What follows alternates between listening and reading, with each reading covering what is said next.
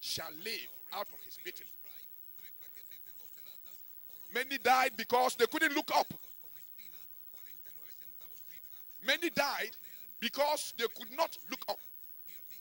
So Jesus Christ making this statement about, as Moses lifted up this serpent, now we have understanding of what it means. So shall the Son of Man, Jesus, be lifted up. So shall the Son of Man be lifted up, that whosoever believeth in him should not perish, but have eternal life. God said, look unto that serpent, and you will live. Now the same picture has been given to us. So Jesus Christ is like the serpent that Moses lifted. And everyone that can look unto him shall be what? Shall have eternal life. This is wonderful. It is wonderful because it means that it is only they that have come to a point to realize that they have what? They have sinned. Because people prayed. They went to Moses and said, Moses, please pray for us. Help us in prayer to God, because we have come to the point to see that we have sinned. Then there was a solution from God to his people. Then there was a solution from God to his people. And the solution is Christ.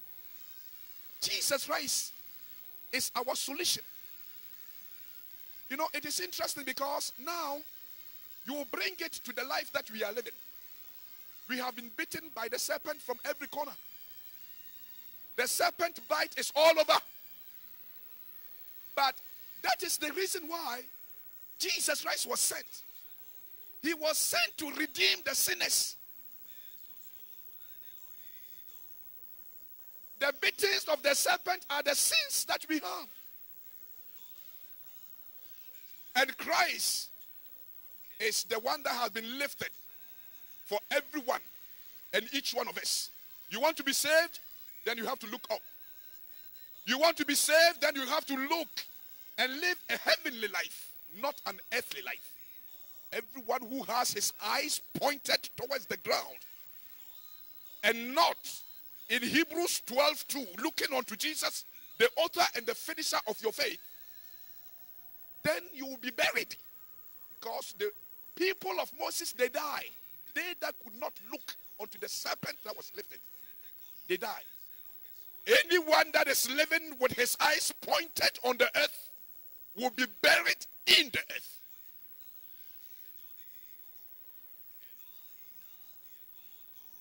Earthly versus heavenly.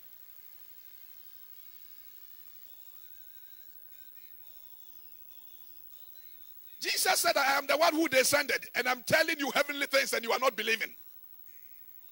But let me say this. The book of Numbers 23 and the verse is 19 to 21. We are bringing everything to an end. The word of God says, he said, God is not a man that he should lie, neither the Son of Man that he should repent. Had he said, and shall he not do it? Or had he spoken, and shall he not make it good? That is the definition of God. But at the same time, God is also defining who a man is from this same scripture. Because he said, God is not a man. God is not a man that he should lie. So it means that man lies. The characteristic of a man is what? Is a liar. From God's point of view, a man is a liar. And he's different from God. A man is someone that needs to repent. God needs no repentance.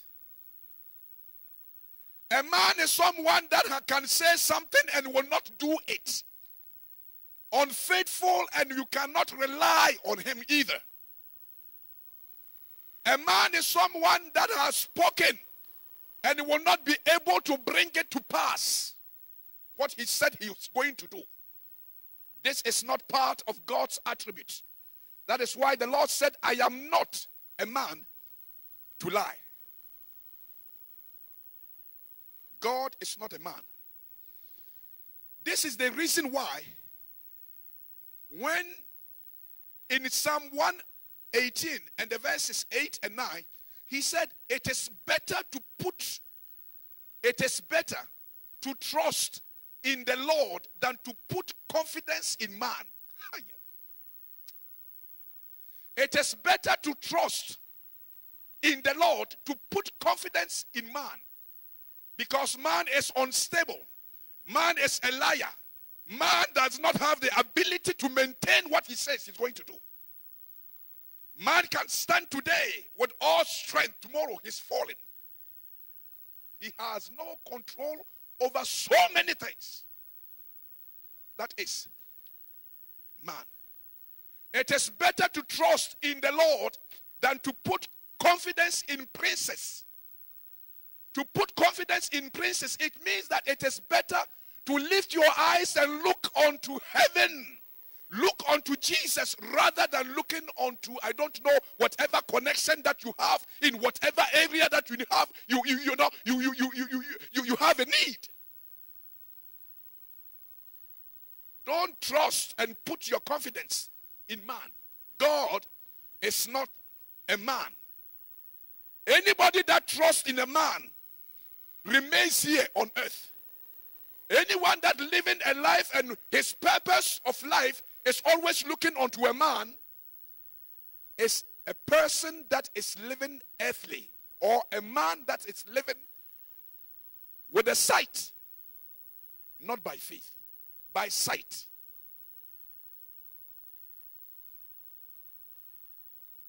God is not a man to lie. You remember what happened in the church? In the book of Acts, Acts 5:3, when Ananias and Sapphira, in the church, when the church has come together, the fear of the Lord was not even upon them. A man can go to the extent that in the midst of the church, the very presence of God, they are still lying, craftiness, dubious, and just name it. Living a life that is what? That is heavenly. Would get rid of these purposes, these attributes that are of earth, attributes of Adamic nature, getting rid of those lies. You see, the Lord said that he is God and he is not a man. Shall he not do what he said he would do? There is a verse in 1 Thessalonians chapter 5, and the verse is 24. He said, faithful is he who called thee. He also will do it. God that put you here is the one that is going to help you run his purpose. God that put you here on earth, as far as you be looking unto him, it is Almighty God that will bring to pass what he says that you will be coming to do.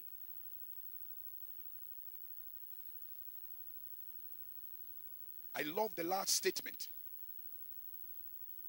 Shall he not make it good? He had spoken, and shall he not make it good? He had spoken, and shall he not make it good? Every time that the Lord spoke, he's always looking into what he had said to see. And that is the story of the whole Genesis. Genesis 1. And the Lord, Genesis 1, 3, and 4. He said, God said, let there be light. And there was light. And God saw the light, that it was good. And God divided the light from. So God said, and he saw, and it was good. Will he say and look and not making it good? When he said it and he looked at it, if he realized that it was not good, he would have what? Changed things. I spoke it. I watch over what I said. And I make sure that it pleases me, not you. God is doing in our lives, he's doing it for himself. So when God has spoken to you, the word that had come to you, it is the word of God. It is meant to bring you to what is called what? Good. When the Lord spoke his word, Moses, go take my people out of Egypt to the Canaan land. That land was what? Milk and honey flowing. But the problem that we have today is that we don't understand milk and honey. So Jesus Christ made a clear statement. The Lord said in John 16:33, he said, I am telling you these things so that when you are living them, you should know that in me you will have peace, but in the world you will have what? Tribulations. And we are taking things for granted because we are always thinking that the honey and the milk are something that is just easy. The clear indication that it is not easy is that the last time that the Lord sent, he sent the Israelites to go and check the honey and the milk. They came back and said that this honey and milk, it is mixed with giants, trials and tribulations. What the Lord has that is very good, it does not mean that you will not be going through tough times. In this world here, please, as a child of God, you will be facing more difficulties than the people of the world. But Jesus said, be of good cheer, for I have overcome the world. A born-again Christian, a born-again child of God, born of the Spirit, the power that it takes to overcome the world has already been given. Lift up your eyes.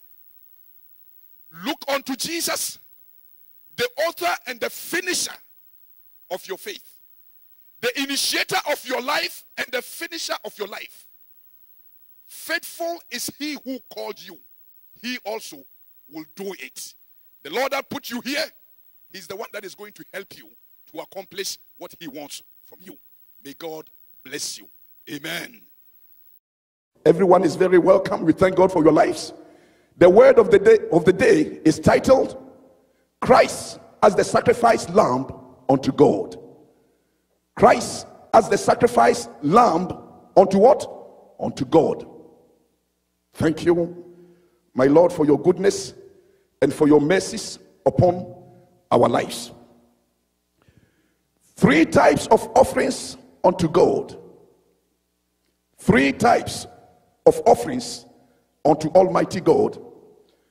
Number 1 is what we just said, Christ as the sacrificial lamb unto God. Christ as the sacrificial lamb unto God. Number 2, conversion of the Gentiles as offering unto God. Conversion of Gentiles as offering unto God.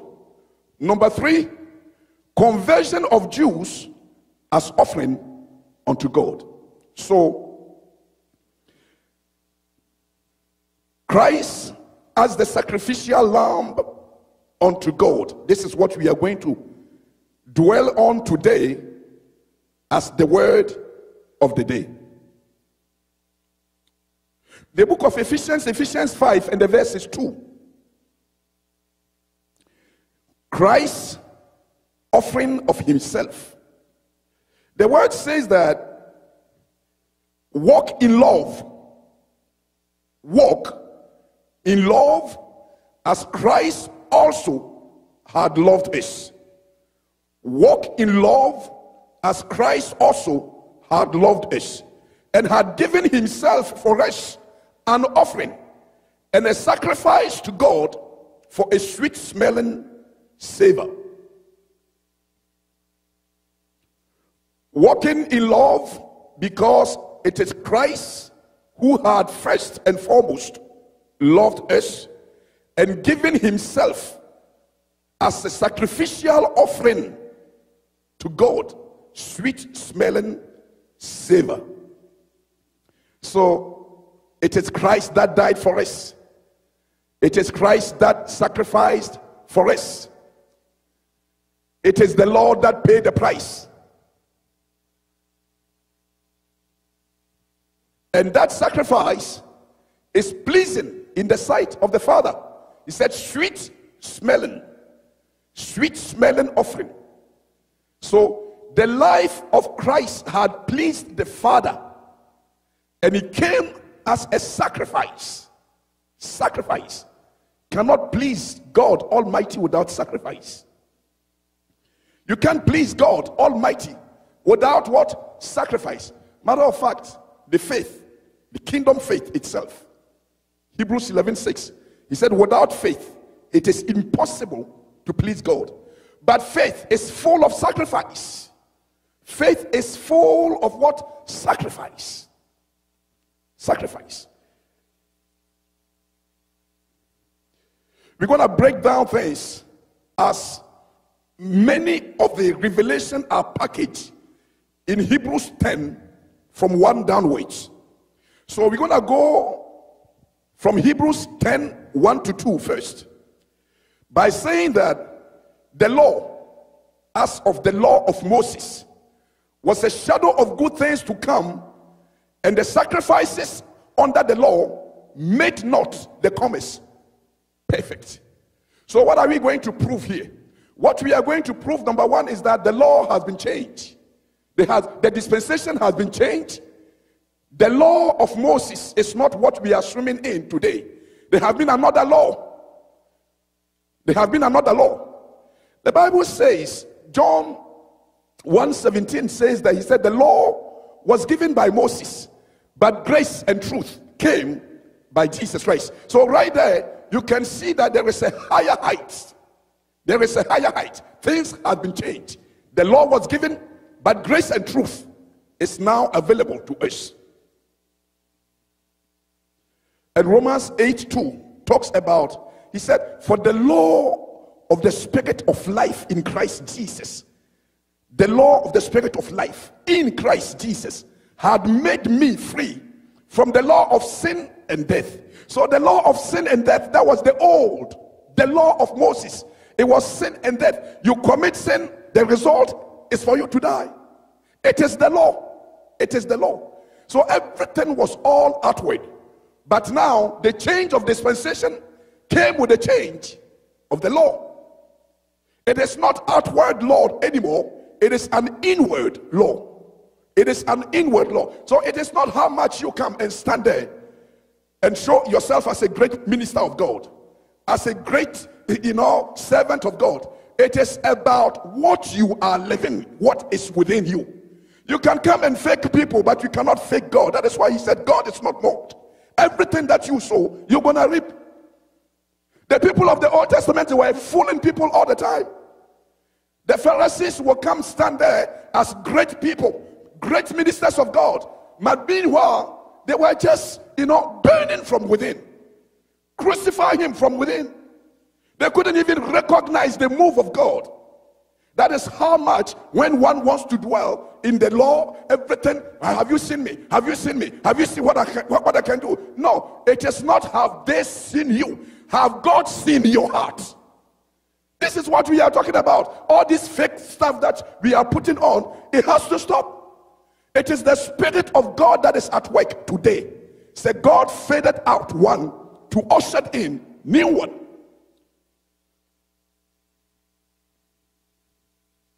I said Hebrews 10, 1 to 2. He said, for the law, having a shadow, the law, having a shadow is not a real thing. A shadow is not a real thing. He said, for the law having a shadow of good things to come, and not the very image of the things. This is real. So the very image of the things, the real one is there. But the law has to be ushered in because people must be prepared. They can't take the real one right away. So the law is like a schoolmaster to teach them to a higher level. You have to graduate from one class to another. Allow yourself to go through for the Spirit of God to prepare you, you will get there. You will get there. What your heart desire, you want to have that fame and everything else. Please humble yourself. Go through the school of Almighty God. Let the Spirit of God teach you. There are some things that you can never, ever learn them from school. No way. There are so many things in the ministry work. As you are called by God, you can never get that from school. Nobody can teach you that except the Spirit of God. Nobody. So humility, it is the basic requirement to move with God. Basic requirement to move with God. He said, God regards the one that is having contract spirit that tremble at his word. Humility. Hears the word of God and recognize it as the word of God. The very image will come, but the shadow has to be released first. We are still on Hebrews 10:1. He said, these things that we just said, the shadow of good things to come and not the very image of the things, can never, listen to this, can never, in other words, the shadow can never, with those sacrifices which they offered year by year, continually make the comers thereunto perfect. You have been doing the same thing. You have been doing the same thing over and over and over and over, and your state, you have never seen any progress. There is no perfection coming out of this. So the same people, you have to understand what is going on here. The reason why the real thing has to come to pass, but we have to train people. As they keep doing the same thing, he said that under the law, people keep coming with sacrifices. The sacrifices, it has built a type of mentality within them that, no matter of fact, if I go home and I transgress the law of God, I have to quickly come and sacrifice for come to the priest with my sacrifice, for the priest to stand for me. I will be cleansed and I am okay. That type of mentality, you will never go up. Never go up. You are not seeking for perfection to come. You dwell at the same position all the time. You are doing the same thing, but you are not thinking of what you are doing. You are not seeking for improvement. This is you worshiping God, under the new dispensation, new covenant, with the spirit of old covenant. It's very destructive. You yourself have become a blockade to your own progress. Perfection cannot come. Perfection cannot come. You have to see others doing well and recognize that this is good, and I want to get there. I see a lot in the children of God's life today. They want to come up high. They see the real model, Jesus Christ. Instead of following Jesus, they look at it, they said, oh no, I don't think I can really do this. And they are giving up. You can't do it because you are not willing to. But if you are willing to, there is a spirit that has been given by the role model that is going to help you to get there. But the willingness, if the heart is blocking you, you can never make progress.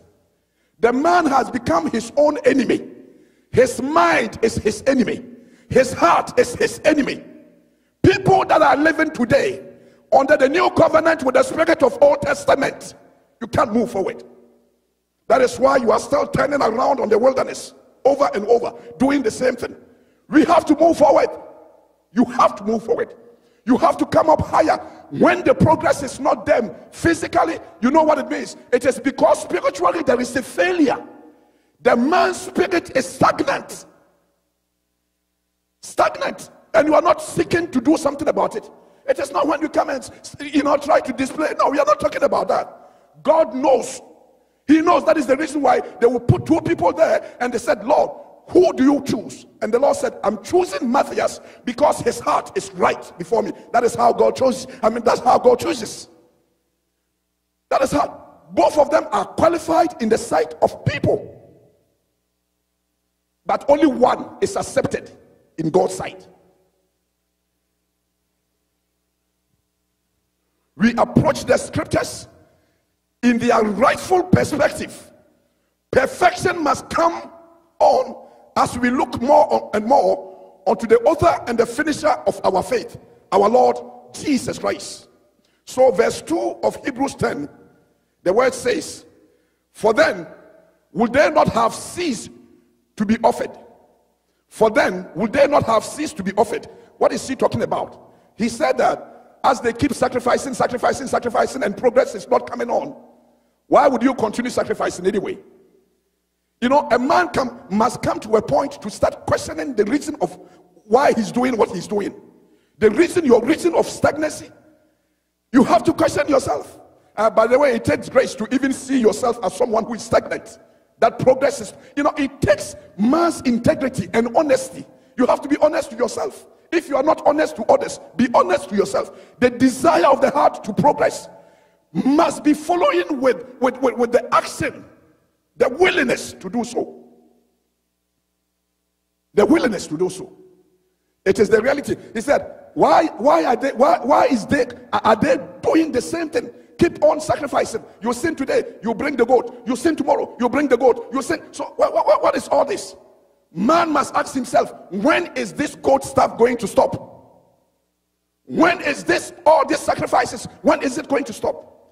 To God, there was a real image that was to bring forth to them. But he wants to see how much they really want from him. So one can be living, moving with God, and be thinking that everything is well, when matter of fact, it is not well at all. It is not. You have to recognize your wilderness. When things are not right, you have to know that things are not right. This morning on Sunday school, we were talking about these things. Somebody have to stand. Deuteronomy 29:29. He said, the secret things that belong to God, and the things that are revealed, they are unto us and for our children, that the word, that he said, that we may do all that is in the word of the law. Secret belongs to God. What is revealed to you, it is for you and for your children forever. So not just your children, your children's children, their children's children, generations to come. You know what it means? It means that if something is going on in your family, that you will be cruising and just say that, oh, I am okay. So everything, you know, we have people that love their slaves. I mean, their slavery. We have slaves that love their slavery. We have people that are in captivity, but they love their captivity. They are not willing to do anything about it. And this is the case when Daniel found himself in Babylon. The children of Israel, they said, okay, now we are here. Let's just live our lives here. Daniel said, no way. There must be something. We are not from here. But now that we are here, there is something about the whole situation. Daniel set his heart to find out the secret behind the sin. And the Lord revealed that secret to Daniel. And Daniel said, my goodness, so this is how it is. God have never released us and into this slavery to keep us here forever. Something must be done. We have to go back to Jerusalem. Somebody must stand. You are born into a family. You saw your grandparents. Failure upon failure. Do you know how you know it is a failure that you are born in a family of failures? Just look around you. The house that you are born into. Look at your parents, your grandparents. Look at everything around. It's all poverty. Poverty and riches, and you are just cruising. That is how it is. I said it this morning. I said, the places that we come from, in my own village, I have seen people that are struggling to even have 1 square meal in the day. Only one. And people keep their life, they keep their life going. Somebody might stand one day and say that, Lord, what is going on? The same way that you are struggling to have 1 meal at your table, some have abundance. Abundance. Is our God respecter of person? The Bible says no. So there is something that you might know about your own case. Unless you desire to really know to come out, then the Lord will reveal it to you. Once you have gone to God and God reveal it to you, what must you do? He said, it is for you and for your children, that ye may do all that is the word of the living God. So according to the word of God, what must I do? This family of poverty, these things that we keep doing, the same thing. My grandfather was the same, my great-grandfather was the same, my mother is the same, my father is the same, my brethren are the same, we are all in the same boat and the same poverty. When is this going to stop? I'm just giving one example to tell you that the Lord can let you roaming around over and over in all contentment on what you are doing. That is not right. You have to come up higher, seeking to come up higher.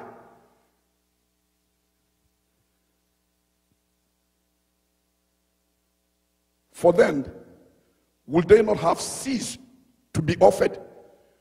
Because that the worshippers once purged shall have no more conscience of sin. You see that? So, you know what it means? Let me read it again so that you understand. If you go out of this place with a clear understanding of the move of God with his people, you will be okay. It is not just the law of Moses and the law in Christ. It's a kingdom principle that one must understand to move. They keep doing the same thing. And the word says that he said, when are they going to stop doing this? They have to look into the situation. He said, because the worshippers, the people that keep doing the same thing, if truly whatever that they were doing, it was really profitable for them, it would have changed their conscience. It would have changed their minds. You see the situation, the same thing going on over and over, and you are not, look around, everybody of your family, the same thing. But it is not like that is how it is. It cannot be that is how it is, because others are doing very well. Others are doing very well. They are swimming in the higher level of the law. This is the standard. That is how it is. We come stand in the church and say that God had blessed me. What blessings are you talking about? Your mother is poor, your father is poor, your brethren are poor. You are here eating $1 chicken and you say God has blessed me because you're in America. This is like crazy. It's craziness. You have not, you didn't understand. It's like, oh, me, it's okay. When I sin, I have God to bring. But if my mother sin and has no God to bring, let her die. Look at you.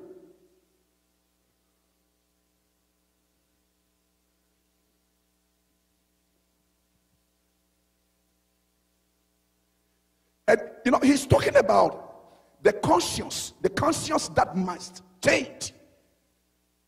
So as far as the mindset, the heart is the same, you would die in that same poverty. But let me tell you, when you die in that same poverty, it doesn't stop there. Your children that you love so much, they will die the same way, probably worse than you, because time is not constant.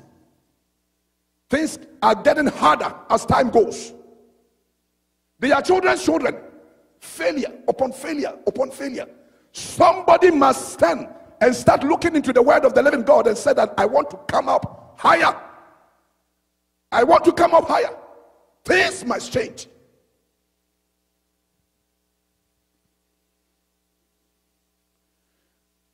Well, only Jesus, as the sacrificial lamb, was offered and sacrificed in order to take away the first, that he may establish the second. In other words, you have to know exactly what you must do to terminate that, on progress life in your life, and then seek to move. He said Jesus Christ is the only one who was sacrificed, and the sacrifice of Christ himself brought us to another level. Now people are free to move forward. Let's read the scripture together. Hebrews 10. We're going to break it down from verse 3 to 9. Verse 3 to 9. Hey, let me say one thing. Bible, it is not meant for you to know thou shalt not kill only. Bible is called the book of life. Everything that is written here in the Bible, it is for you to live your life. To live life. That is what the Bible is all about. So if you read the Bible and you are all that you are getting is, and then Miriam said to Moses, Moses, are you the only one that God speaks to?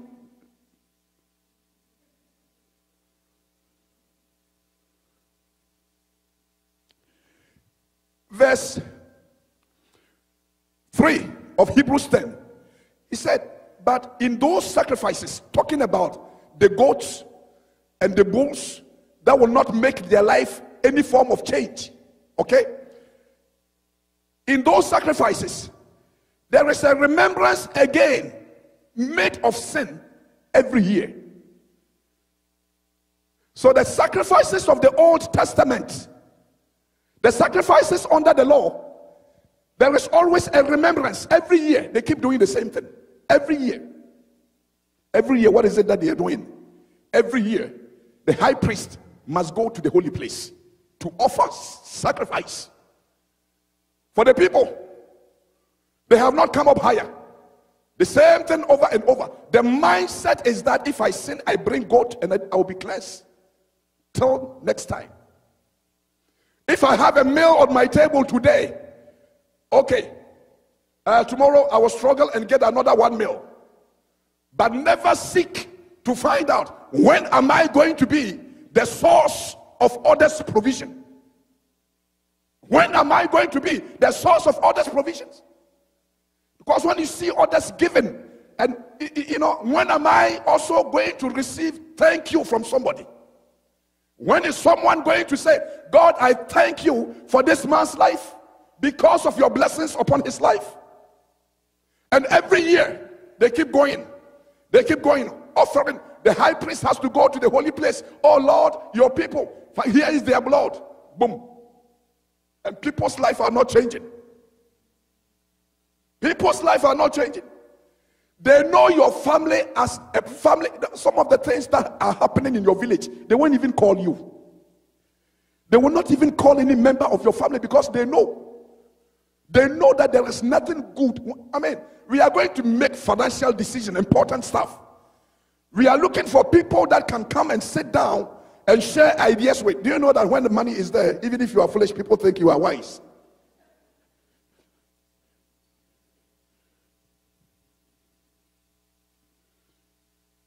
So Hebrews 10:4, he said, for it is not possible that the blood of the bulls and the goats shall take away sins.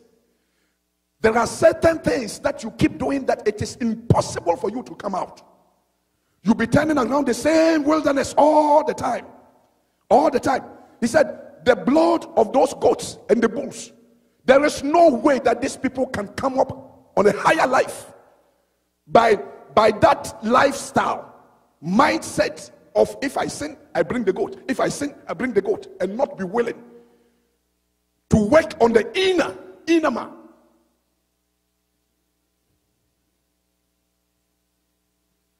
So verse 5 of Hebrews 10, he said, wherefore, when he cometh into the world, when Jesus came to the world, he said, sacrifice and offering thou wouldest not. So you see, okay, sacrifice and offering thou wouldest not, but a body hast thou prepared me.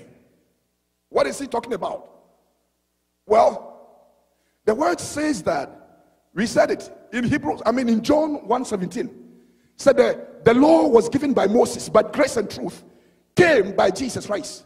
Nobody would have known that God is not willing to receive those sacrifices. But when Jesus came, Jesus said, I have come as the sacrificial lamb. And I want all of you to know, this is the reason why the Pharisees were so much against Jesus. Because they were thinking that he was saying things that were outside God's word. He said, I want you guys to know that the father that you keep sacrificing this goat for, he doesn't want them. He does not want them. He was doing this so that you come up higher. That you come to a point to say that, you know what, I'm tired of all these sacrifices. Is there not something that I can do to really make my life better?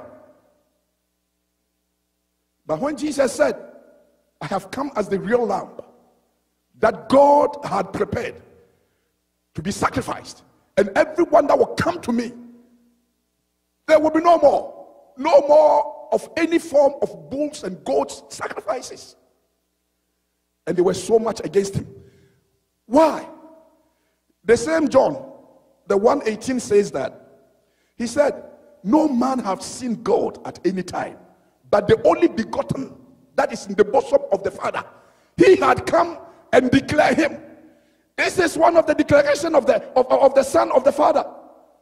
Nobody, they could not have gotten this. From the time, look at the time that the law was given, the time of Moses all the way down to the time of Jesus Christ or John the Baptist as the last Old Testament prophet.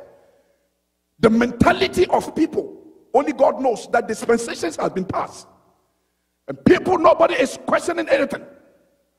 And keep doing the same thing. The same thing. So, if you don't pay attention, let me tell you, if you are not praying for God to reveal things to you, to know exactly the reason why your situation is what it is, you will die in the same way that your great-great-great-father died. And not just you, we have said it, that your generations to come, if nobody is calling upon the Lord for a change, you'll be going deeper and deeper, sinking.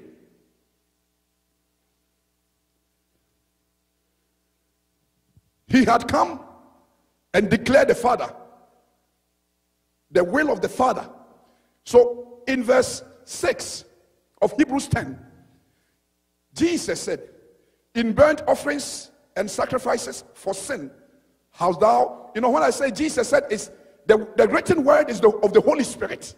Okay? So it was said of Jesus, in burnt offering and sacrifices for sin, thou had no pleasure. You see that? In burnt offering and those sacrifices for sin, God said, I have no pleasure in them. So as you keep sinning and bringing those goats to God, you think that, oh, the Lord is pleased, my sins are cleansed, and you are okay. You know what it means? As you keep having, out of your struggles every day, and be able to put a little meal on the table that day, and you keep saying, oh, Lord, I thank you for blessing me. At least my children and I, we have something to eat today. And you keep going year after year, day by day. You are living your life that way. And you keep thanking God. The revelation must come to you and tell you that God is not pleased to see you living that way. He is not. He is not.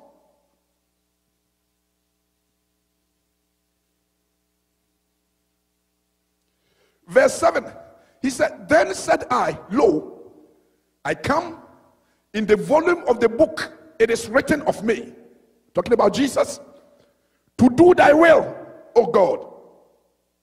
Above when he said, sacrifice and offerings and burnt offerings and offering for sin, thou wouldest not, neither had pleasure therein, which are offered by the law.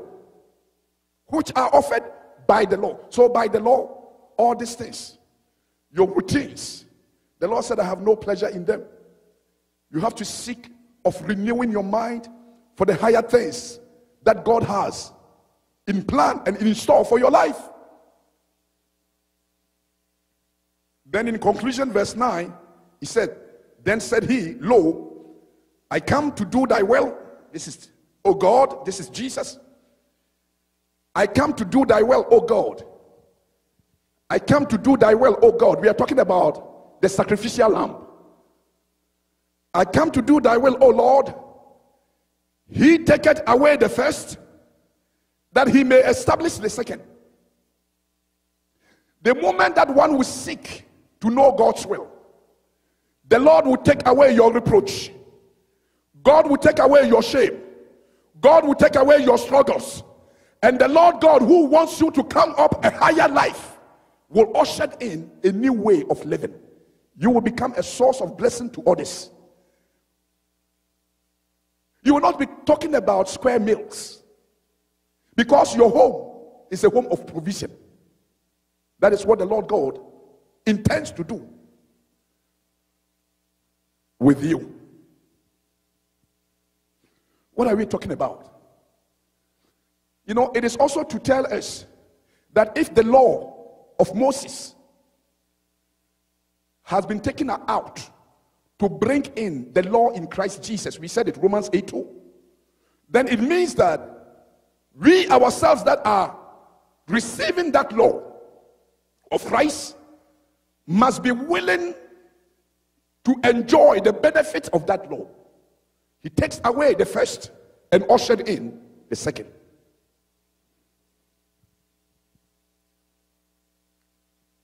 Hallelujah.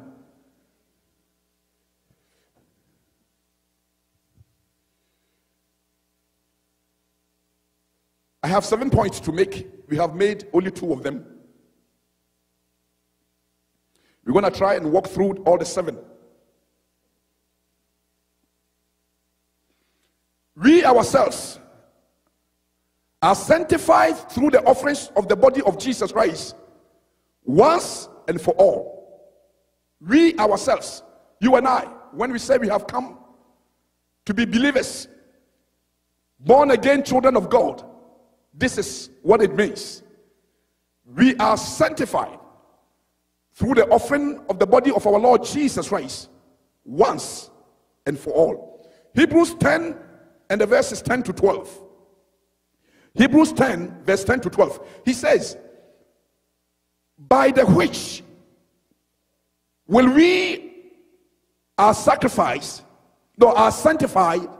through the offering of the body of Jesus Christ once for all. By the which will we are sanctified through the offering of the body of Jesus Christ once for all.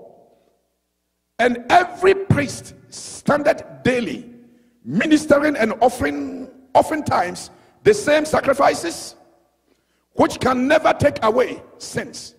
But in Jesus Christ, in this man, after he had offered one sacrifice for sin forever, sat down at the right hand of God the Father. You know what it means? Let me explain it a little bit. What it means is that we that are brought in to be born again children of God, sin sacrifices are no more required, because we have been sanctified. Sanctified, it means set aside, cleansed, holy for the purpose. And it was not done without sacrifice. It was done, we ourselves were not sacrificed, but Christ was sacrificed for us. So it is something that we have to accept it. You have to accept it, that you are sanctified by the sacrificial lamb. The death of Christ is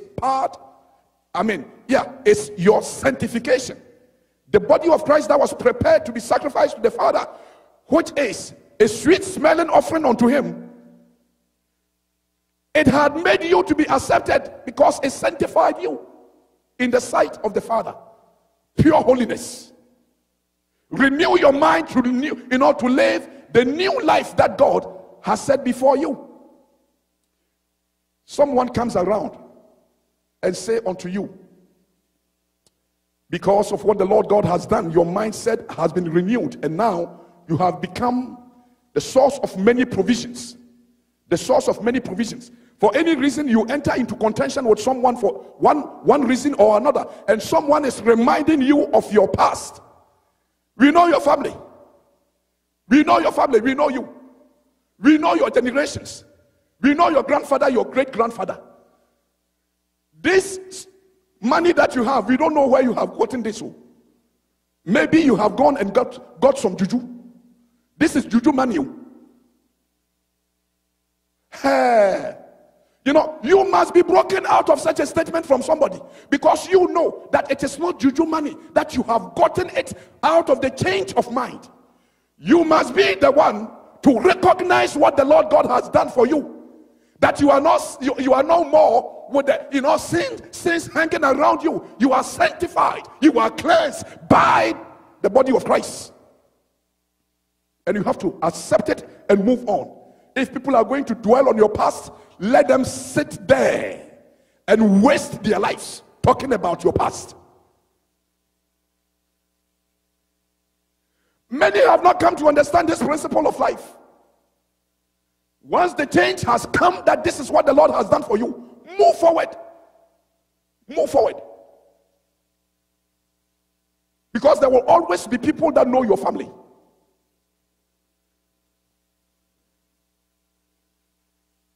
Thank you, Lord. By one offering, Jesus had perfected forever them that are sanctified. Perfection, we saw it, that they keep bringing this goat. And they were not thinking of why they keep doing the same thing. And they were always stagnant. Perfection was never coming on their way. He said, upon this sacrifice of the body of Christ, he had also perfected the sanctified. So anyone that will come to be washed with the blood of Jesus Christ, perfection, it is on your way. You can get there. Whatever that it is, if truly you want to get there, you will get there. Because he had made it possible. Under the Old Testament, it was impossibility. But under the law in Christ Jesus, it is a possibility. You want to bring the level of the family on a higher level. You can do that. You can. It is possible for you to do it. And you have to use that wisdom, because some of us have known the principle in the evil works in some of our family members. As the Lord has blessed you and put you in America, and now probably you have a good job, and you have, you can really, and you are willing to help others that are behind, your own family people.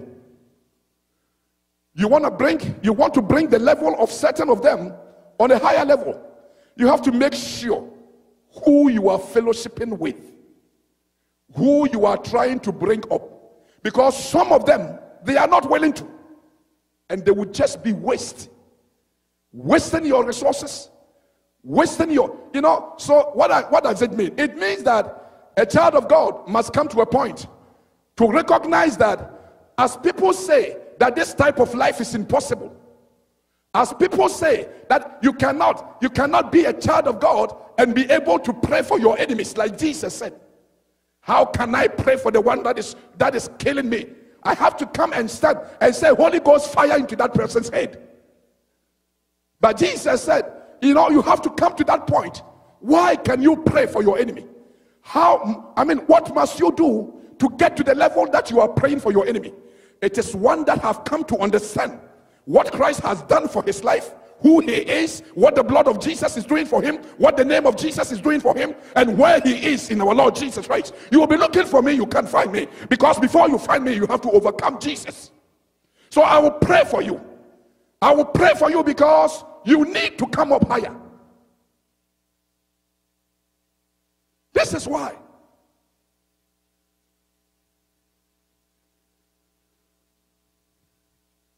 So, Hebrews 10:14, as a confirmation of the perfection, he said, by one offering, Jesus had perfected forever them that are sanctified.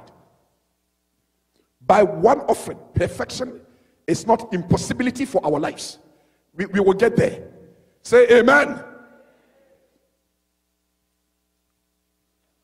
If you keep coming to church and you are always fighting with your husband at home, fighting with your wife at home, fighting with your children, every time you are angry, what type of life is this? You will die early. But you don't have to die early. You don't have to. The mind change, the mindset must be changed. And release yourself onto the mighty hand of the living God, and you will see what God is going to do. But if you come stand here, pastor, evangelist, and you are like this, and you are like that, you want to hold on the microphone and that. Meanwhile, only God knows how much you are suffering at home. Seek the perfection, seek to come up higher.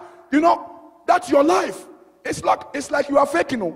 You just fought with your wife and come and be holding microphone and praise the Lord and everybody, hallelujah, because we are all in the same boat. Everyone is defeated.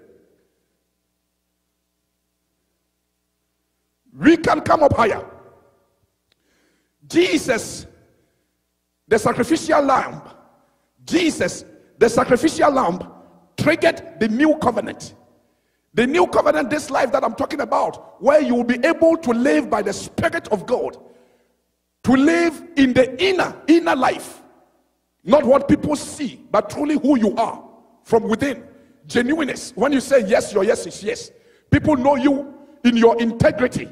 Before they come and talk to you in nonsense, they know that if you go to this man with your nonsense, he would throw you out, for example. Because that is how you are. They see you. Your inner life and outward life, there is no difference. Everything of you is according to God's standard. Hebrews 10 and the verses 15 and 16, he says, wherefore the Holy Ghost also is a witness to us. For after that he had said before, I will put my laws into their hearts, and in their minds will I write them. So you can see the difference. You can see the difference right here in how the law was even given. The law of the Old Testament was given in tablets of stones, outward, people to see. The law that ushered the new covenant, the sacrificial lamb that ushered the new covenant, the law is written in people's what? Mind and hearts. It is not visible. Don't judge people. Do not judge. You don't know them. You don't know how God sees that person. Don't judge the person. Respect the callings of God upon his people. You don't. He said, by their fruits we shall know them. That is why we don't jump into things. We just watch and see what the Lord God is going to do. If truly is from God, it shall be manifested. No matter how much opposition.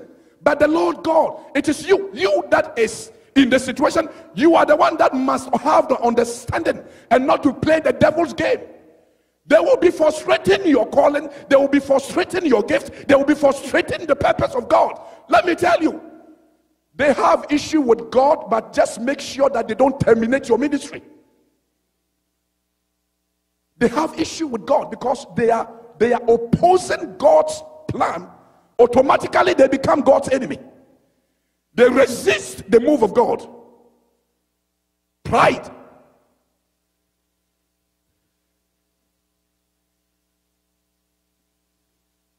Thank you, Lord.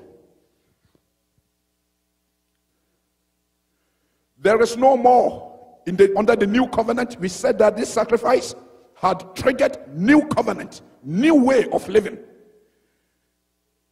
Under the new covenant, there is no more sacrifice for sin. Hebrews 10, 17 and 18. He said, their sins and iniquities will I remember no more.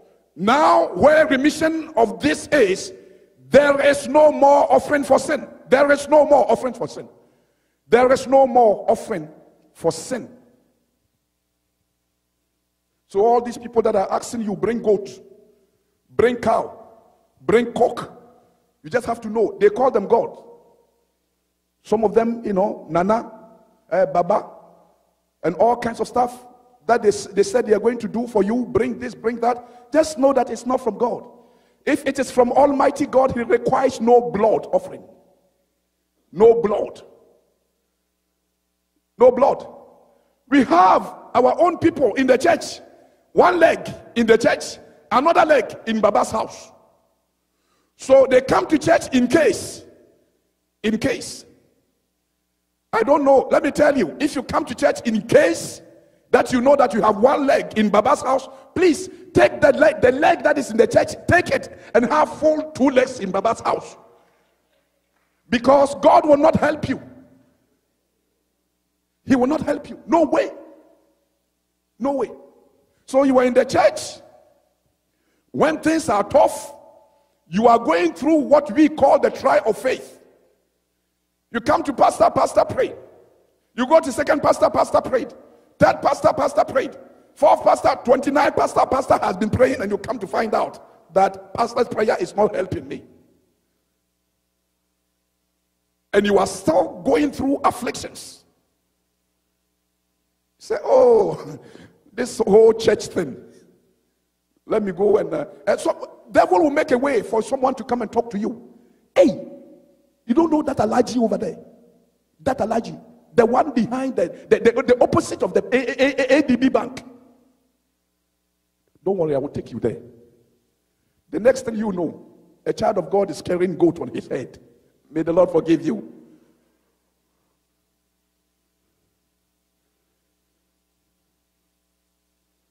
No more offering for sin. So, a new and living way into the holiest by the blood of Jesus Christ. Say hallelujah. A new and living way. Everything. You can really get there. You can get there. You know what it means? You don't have to go to Baba to get money to change your family. You don't have to. But if genuinely you will follow Jesus and call upon the name of the living God to find out the secrets that has been the source of the poverty of this house, of this family, why everybody is dying, why they are not passing certain age, why is this thing happening? God will reveal it to you. And once you receive it, he said, go do what is written according to. So if you go to God and you say, Lord, I don't know why I'm always having this, chronic headache. Chronic headache. I have known that my grandfather died out of it. They found my grandmother with a brain tumor, and she died out of it. I know one of my sisters, one way or another, she died mysteriously because blood was coming out of her nose.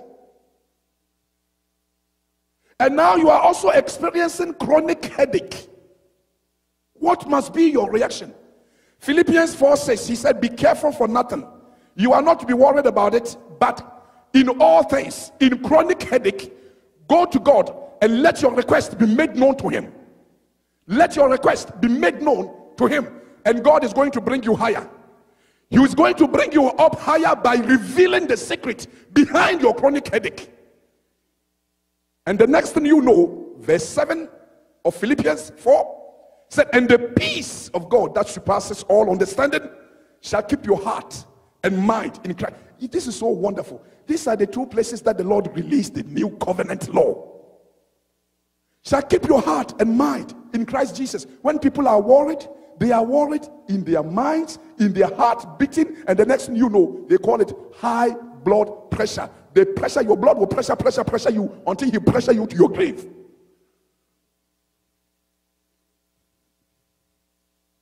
Coming up higher on a new way of living. Hebrews 10:19-24, and we stop just right here.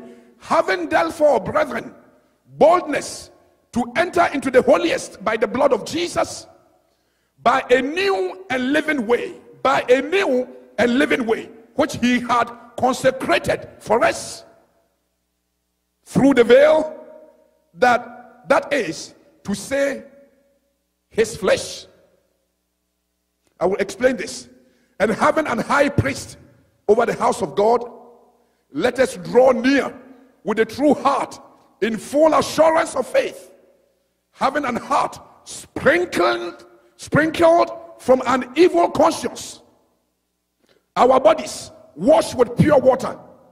Let us hold fast the profession of our faith without wavering, for he is faithful that promise. Let us consider one another to provoke into love and to do good works. Hallelujah. I love this side. Let us consider what? One another to provoke into love. Can you provoke somebody into love? If you don't want me to love you, I'm still provoking you. I love you by force, by tender, by fire. I love you. Hallelujah. God is so wonderful. This is into New Testament. Christian brother, Christian sister, they see you. When unbelievers are seeing you in the street, they said, hello, good morning.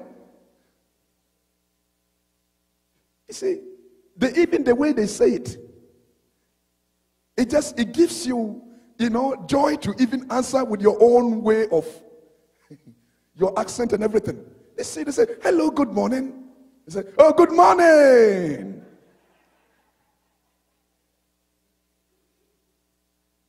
But you will see a Christian brother, a Christian sister. It's like the whole world problem is already on her head. They have seen you coming on, and they walk like if whatever that they want, just walking until they pass. Oh, Sister Mary. And then she would tell, Pastor, hi, Pastor. Sister Mary, didn't you see me? Oh, Pastor, you know this country and the problems. Look at you.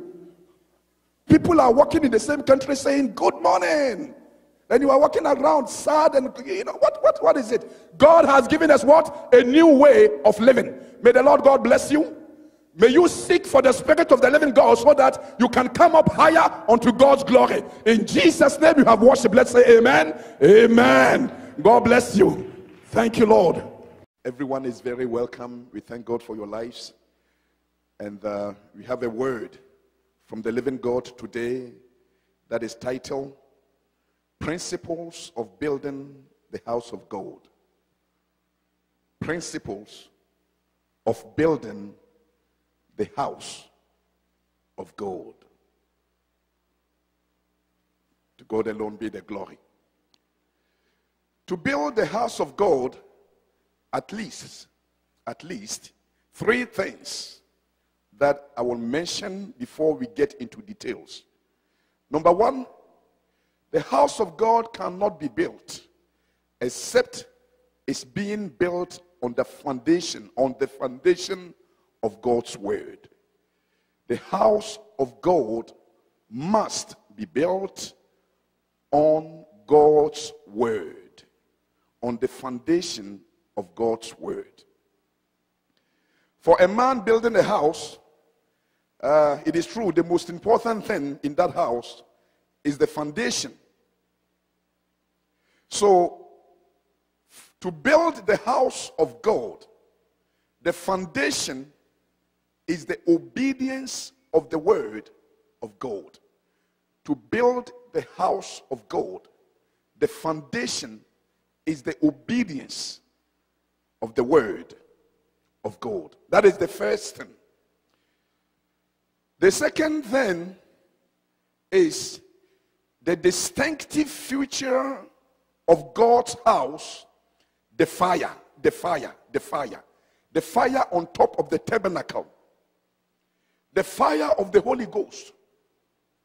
The second thing that must be in the temple, in the house, is fire, the fire of God. There must be a clear working of the Holy Spirit in that house. The fire of Almighty God must be present at all times. This is something that you cannot duplicate. This is something that is unique. The presence of the Holy Spirit, the fire of God. You can build anything, any house out there, but if the fire of God is not in that house is not God's house. That is the second thing that one must be checking, that indeed it is present in that house. And the purpose of God's, bringing us together is to reach out to other people who don't have what we have. So that the third thing that one must understand when building the house of God is to reach out to souls. Is to reach out to souls. So we said it. Number one, the foundation must be on the word of God. Number two, The fire of God must be in the house, the presence of the Holy Spirit. And number 3, the church must have a goal to reach out to souls. Building up a spiritual house. 1 Peter chapter 2 and the verse is 5. 1 Peter chapter 2 and the verse is 5. He said, ye also as lively stones, are built up a spiritual house, and holy priesthood, to offer up spiritual sacrifices and acceptable to God by Jesus Christ. So you see that it is not just the structure per se, and it is not only the presence of God in that house. The people that are also coming must be built. You have to build the people unto God's glory. So everyone and each one of us, we must monitor our lives to see the growth. You are coming to the house of God. You keep coming to the house of God. What is in the house? The word in the house, the fire in the house must bring forth divine transformation in your life. Divine transformation in your life. It cannot be possible for one to keep coming before Almighty God and be remaining the same. There must be a spiritual house that is being also built from within. Divine transformation. And it must be clear. It must be clear from every angle of the word, saying that this spiritual house that is being built must start from your home, must start from within, it might be seen in your every single day life. It might be seen in your every single day life. So when we said on the 3rd section, we said that the church must have the goal of reaching out to people, not reaching out to people in the sense of counting people in the church, numbers, no, but reaching out to people in the sense of transformation of life, bringing souls to God, not a church.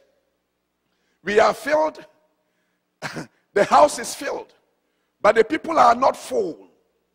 The house of God is filled with the Holy Spirit, with the presence of the living God, with the word of God, but people are not full. Can that be possible? It will be possible. Because even Christ himself, God himself, is not forcing himself on no one. So what you don't want, God will not give it to you. It might be the church purpose to monitor everyone and each one to make sure that we are growing together. You must have the responsibility, clear understanding of the reason why you are coming to church. If your reason is you are coming because you are meeting your friends here, okay, that is, but we are not talking about that. We are talking about building the spiritual house. Building the spiritual house. Matter of fact, it is the only thing that you're going to take with you. It is the only thing that you are going to take with you, because through that your home will be built. Through that your personality is going to be built. Through that the Lord is going to receive a soul unto his glory. So the principle of building God's house, we must make sure that we are being spiritually built unto God's glory. You are building spiritual house and holy priesthood to offer up sacrifices acceptable unto God by Christ. To offer up. So this morning we were in Sunday school. They were sharing how the Lord takes us from one degree of glory to another. But from the very beginning, took us from darkness and brought us to his marvelous light. He said, he blotted out, Colossians 2:14, the handwriting which was written against us and contrary to us. So we came to Christ and whatsoever that the enemy had packaged for our lives.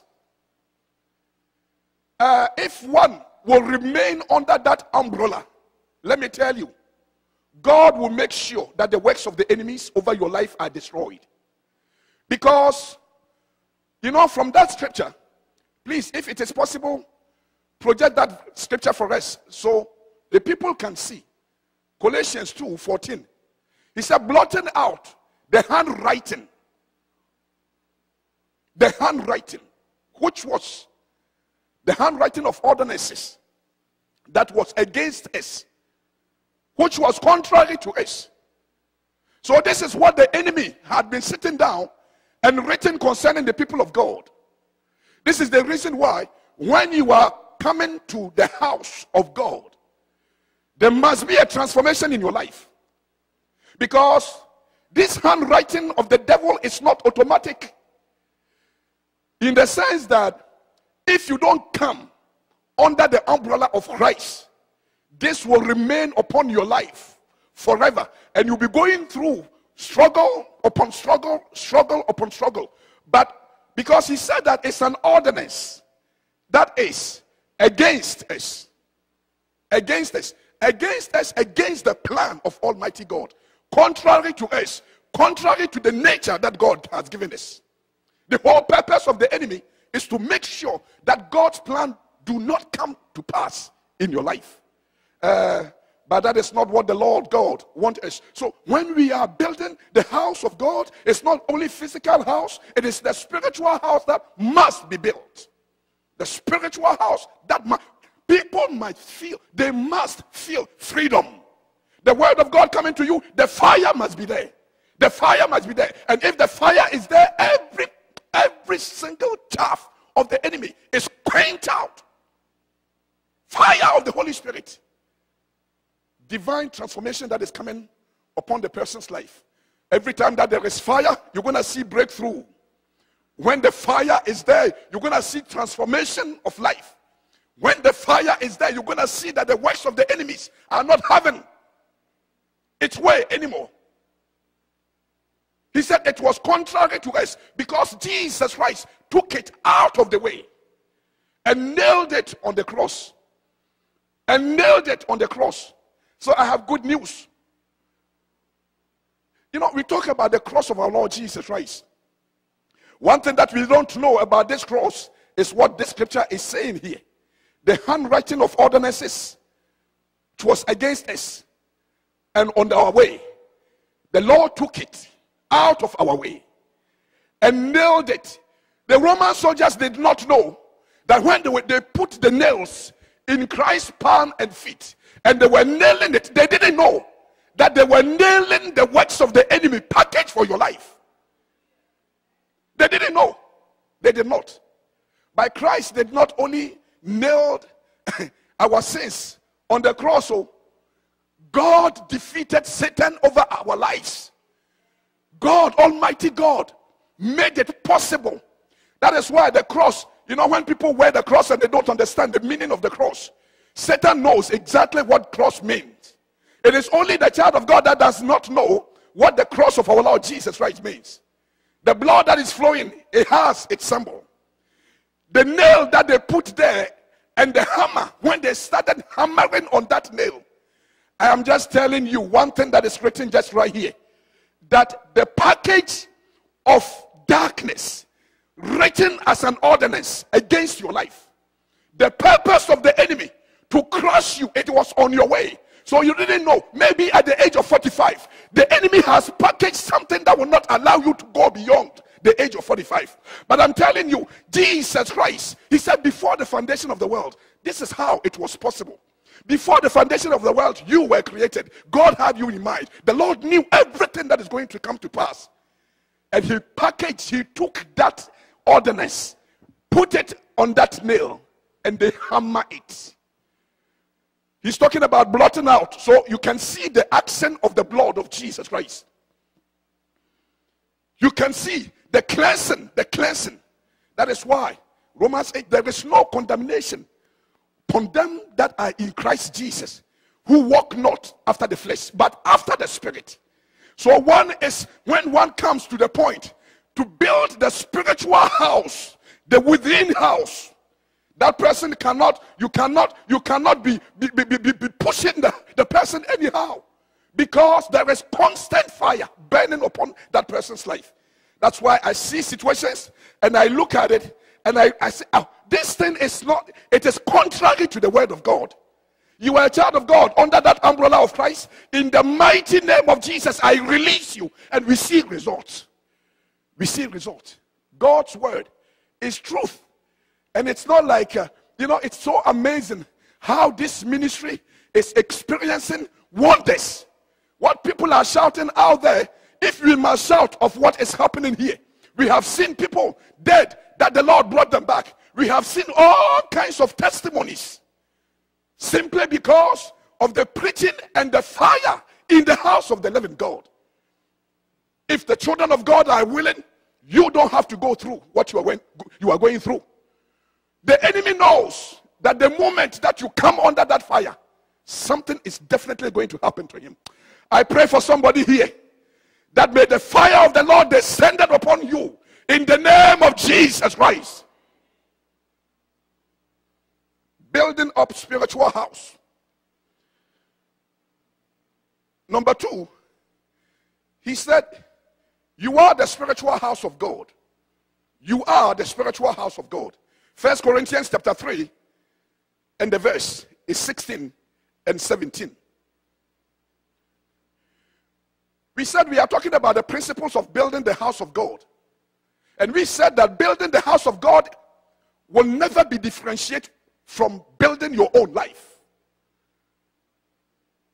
Because in 1 Corinthians 3, 16, 17, he said, know ye not that ye are the temple of God, and that the Spirit of God dwelleth in you? So he said, if any man defiled the temple of God, him shall God destroy. For the temple of God is holy, which temple ye are. The temple of God. So you can see that there is no difference between you and the house of the living God. So when we say we are building the house of God, the foundation of the word must be there. The fire of the Spirit must be there. People's life must be changed. They might come up on a higher level, higher and higher, in every aspect of the term. The blessings of God, Ephesians 1:3, blessed be God, the Father of our Lord Jesus Christ, who had blessed us with all spiritual blessings in heavenly places. These things must start happening in your life. Spiritual blessings in heavenly places in Christ.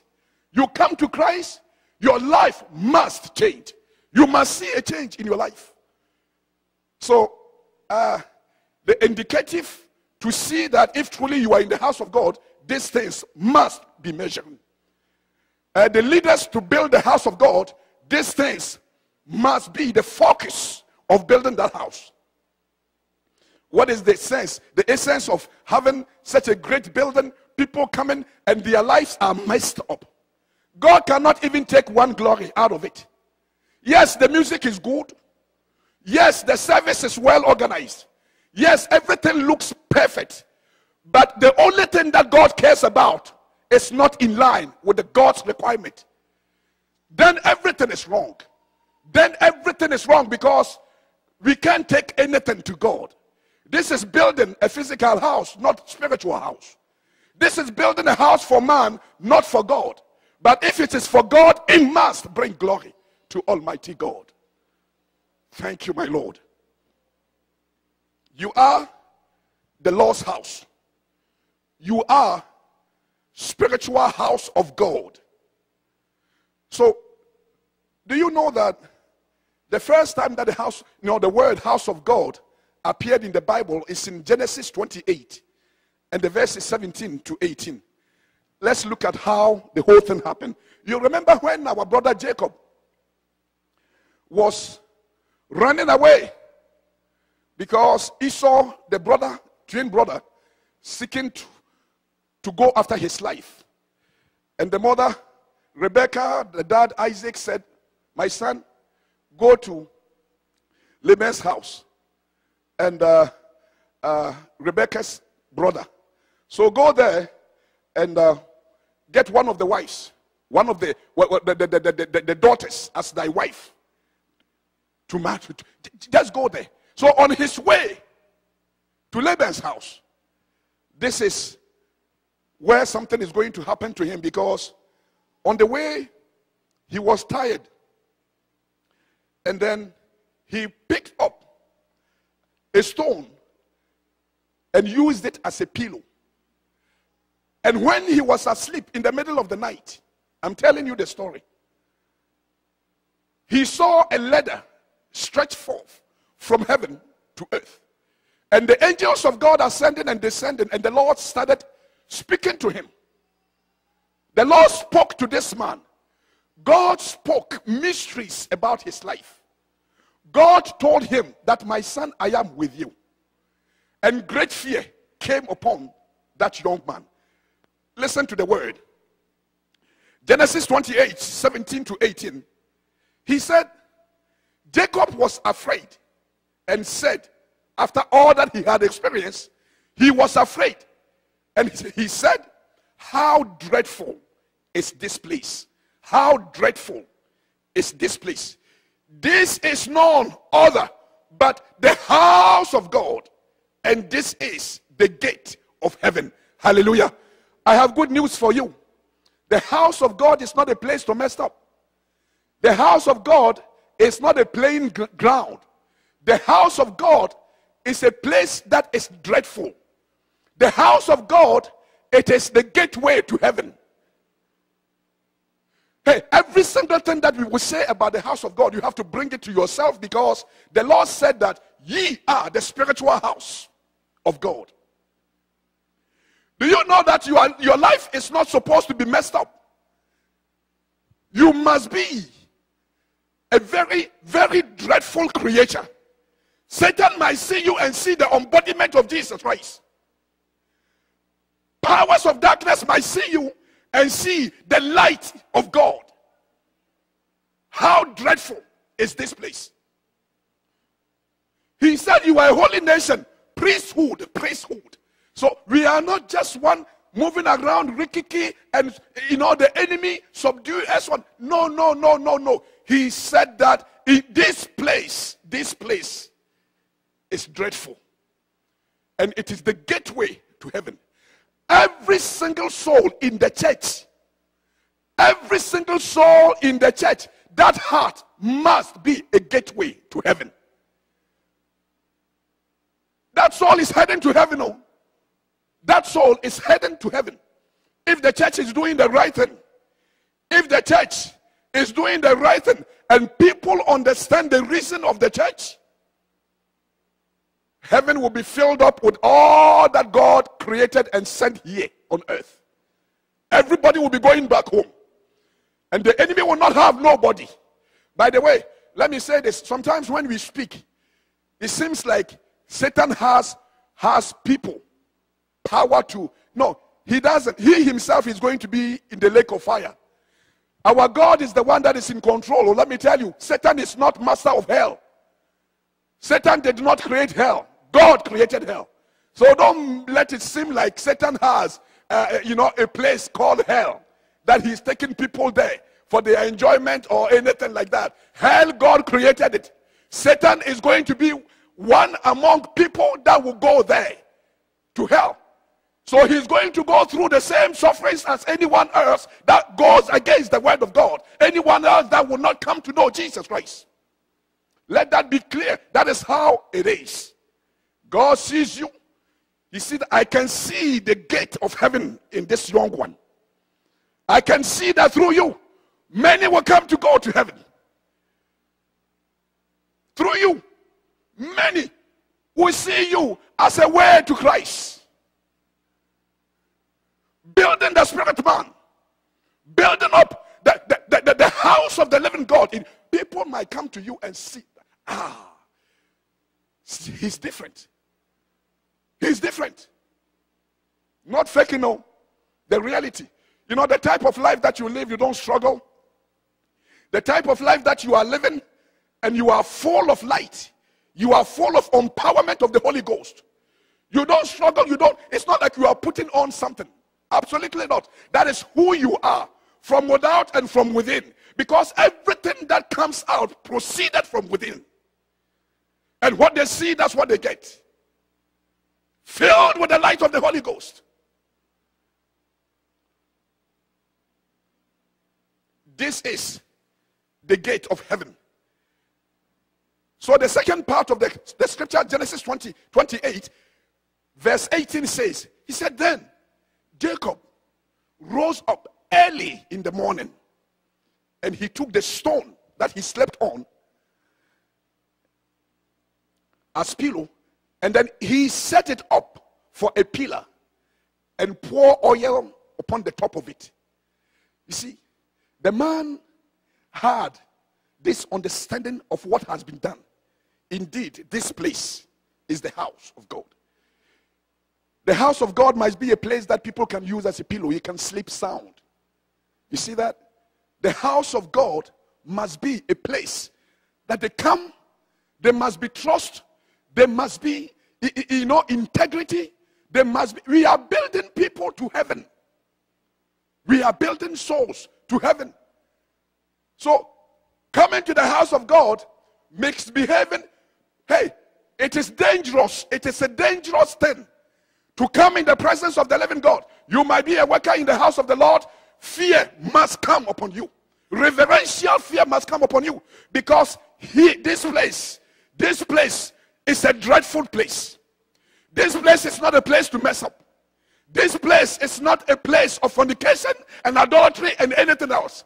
This place is a place where souls are built unto Almighty God. You want to have life? Come to the church. Because the church is the pillar of life. The church is the pillar. He said the man took the stone. Do you know what stone he was talking about? This is the symbolic of Jesus Christ. The living stone, the cornerstone, the same stone. Jacob experienced Christ when he was not even given yet.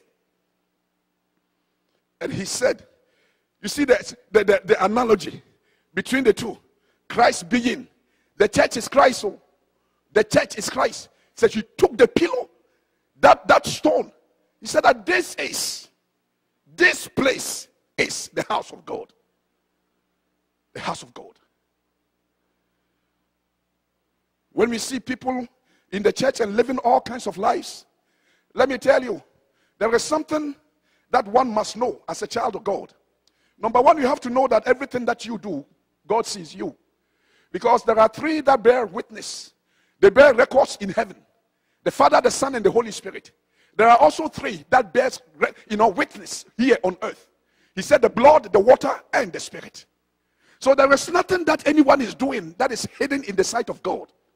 How much more when you come to the house of God? How much more when you have been assigned as a worker in the house of God? How much more when you have been brought in as a child of God, part of the body of our Lord Jesus Christ? Every handwriting of the devil as an ordinance against your life and contrary to you must be seen as the Lord has done or has dealt with it. Cleared unto God's glory. That is why we don't come to church. Our Sundays become Sundays. We give the word of God. We glorify God for what the Lord has done. But the reality of power is from Monday all the way. Monday all the way. The church is not sleeping because we know that we have been called in battle and we fight. We fight against the people in our people's life. We fight, we are making sure that the works of the enemy are not, they do not have understanding. So that by the time will come, the Lord will bring them in. But somebody must stand for them. And we are standing for them. We don't come out there and boasting of whatever that we are doing. But we want to make sure that the word of God is established in their lives. Their time will come. That is why we have to pray for them. We don't condemn them. They that have not come yet, somebody probably prayed for you to also come in. The grace that found you, we extend the same grace unto them. So when we have come to the house of God and we having peace, we have to learn how to extend peace to our family members, to our loved ones, and see the purpose of God for mankind. How is it that now look at you. You who you couldn't even sleep at night. Today, look at you. You are sleeping like a baby. And you will know a brother out there, a sister out there have not come to know Christ yet. And going through all kinds of torment. I pray for somebody that the spirit of evangelism will come upon your lives in the name of Jesus Christ.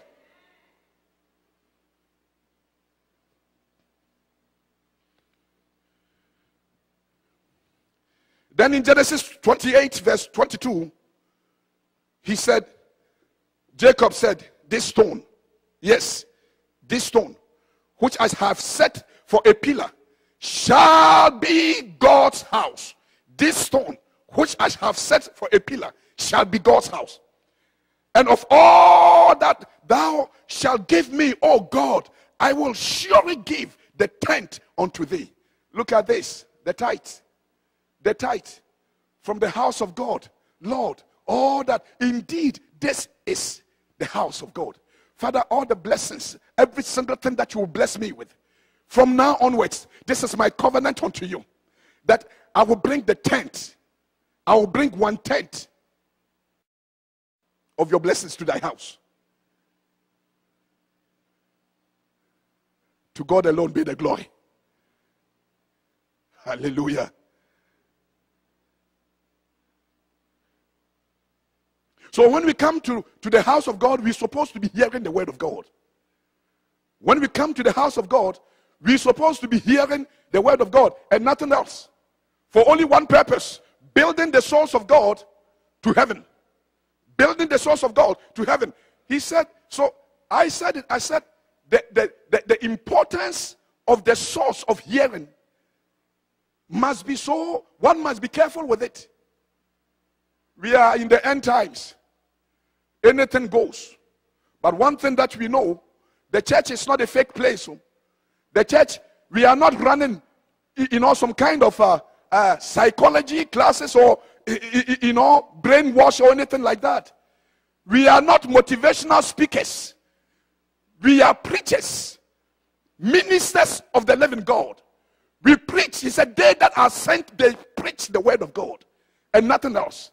You come to the house of God, you come to hear the word of God. Hearing the word of God for what purpose? For your faith to be built. Romans 10:17, he said, then faith cometh by hearing, and hearing by the word of God. Hearing by the word of God. Luke 8 and the verse is 12. He said, these by the way, he said, those by the wayside are they that hear. Then cometh the devil and take away the word out of their hearts, lest they should believe and be saved. Remember the parable of the sower. How he sowed the seed and the ones that fell on the wayside. So they heard the word profit them not. The reason is because there was no ground in them for the word to take seed and really germinate and bring forth spiritual houses. These are the ones the enemy comes around, he does whatever that he wants to do with them. You cannot come to the house of God, one leg in the house, one leg in I don't know what. The word that you hear in the house of God will not profit you, because Satan is always ready to take the word away from you. The word is the foundation. If the foundation be destroyed, what can the righteous do? If you are not taking the word of God serious, you are not seeing that the word is what you have against. Do you know that our battle against the spiritual world, the word is the sword. The sword is what we use to come against the works of the enemy. That two-edged sword, it cuts in asunder. Hebrews 4:12, he said, for the word of God, it is what? It is quick and powerful and sharper than any two-edged sword, piercing even to the dividing asunder of the spirit and the soul. So the word is not something that you can just be moving around. You are receiving the word, and anything that comes on your way is just, no. You stand and you say that the word of God says. God said. And the situation must bow. Because he said, at the mention of the name Jesus, every knee must bow. We are not talking about knee in the sense of human knee. We are talking about God being the supreme of all. You hear that name, you must bow. Stones are bowing, trees are bowing, anything that God created, and God created it all. Everything bows.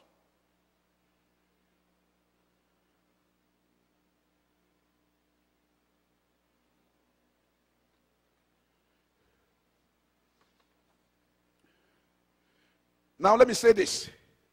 We said it, that God wants to see the spiritual house being built, starting from you. And his house where the people are gathering. But truly, who is the man out there that can build the house of God? Who can build the house of God? This is the word of the living God. Isaiah 66 and the verses 1 to 2. He says, thus says the Lord. He said, heaven is my throne, and the earth is my footstool. Where is the house that ye shall build unto me? And where is the place of my rest? You can see that. So if man does not have understanding of what building the house of God is all about.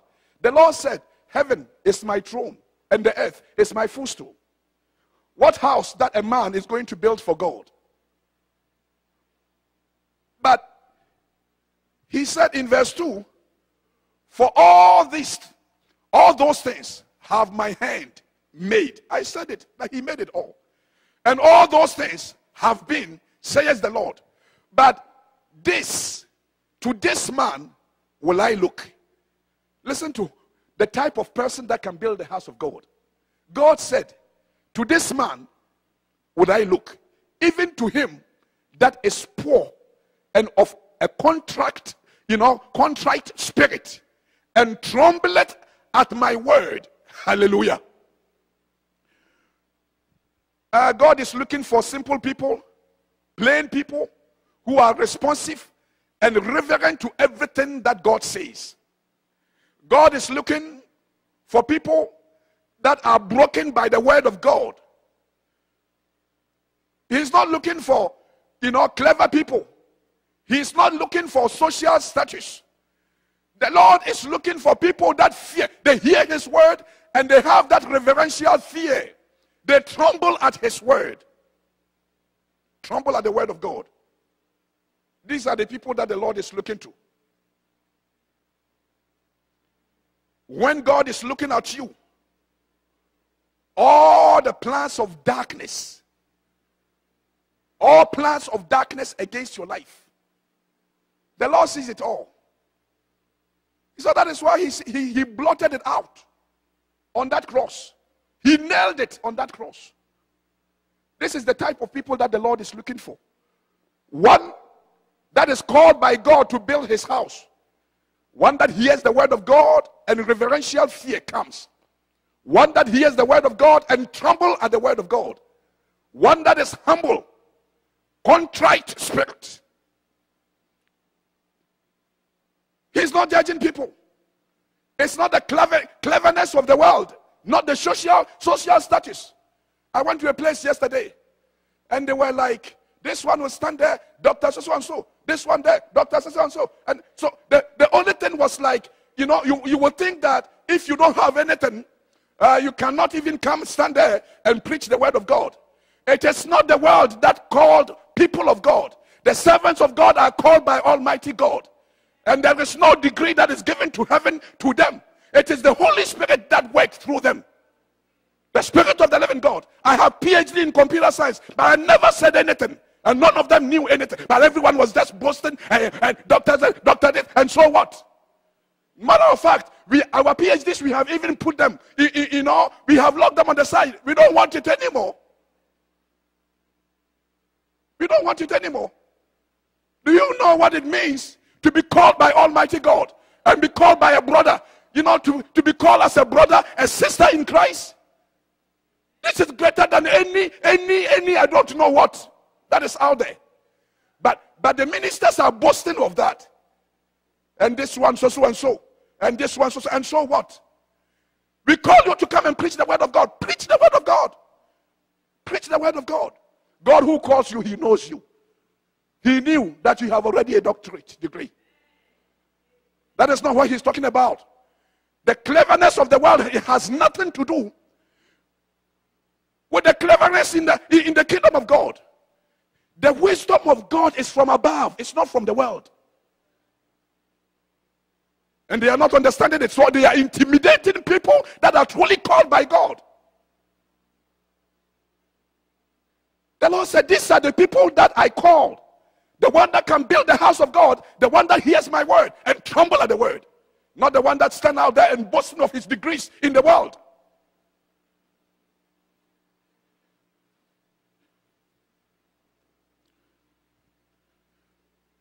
The house of God is built by revelation.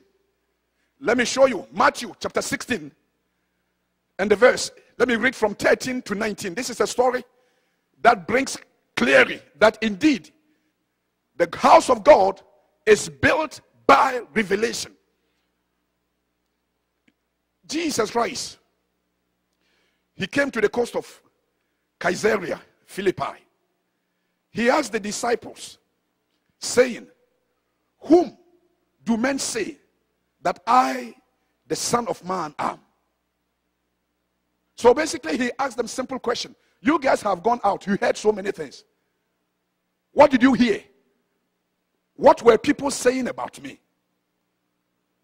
Then the disciples said, Lord, some say that thou art John the Baptist, some Elias and others, Jeremiah and one of the prophets. So they were saying, some are saying that you are John the Baptist, someone says that you are Jeremiah, some says that you are one of these prophets. Then Jesus said unto them, but whom say ye that I am?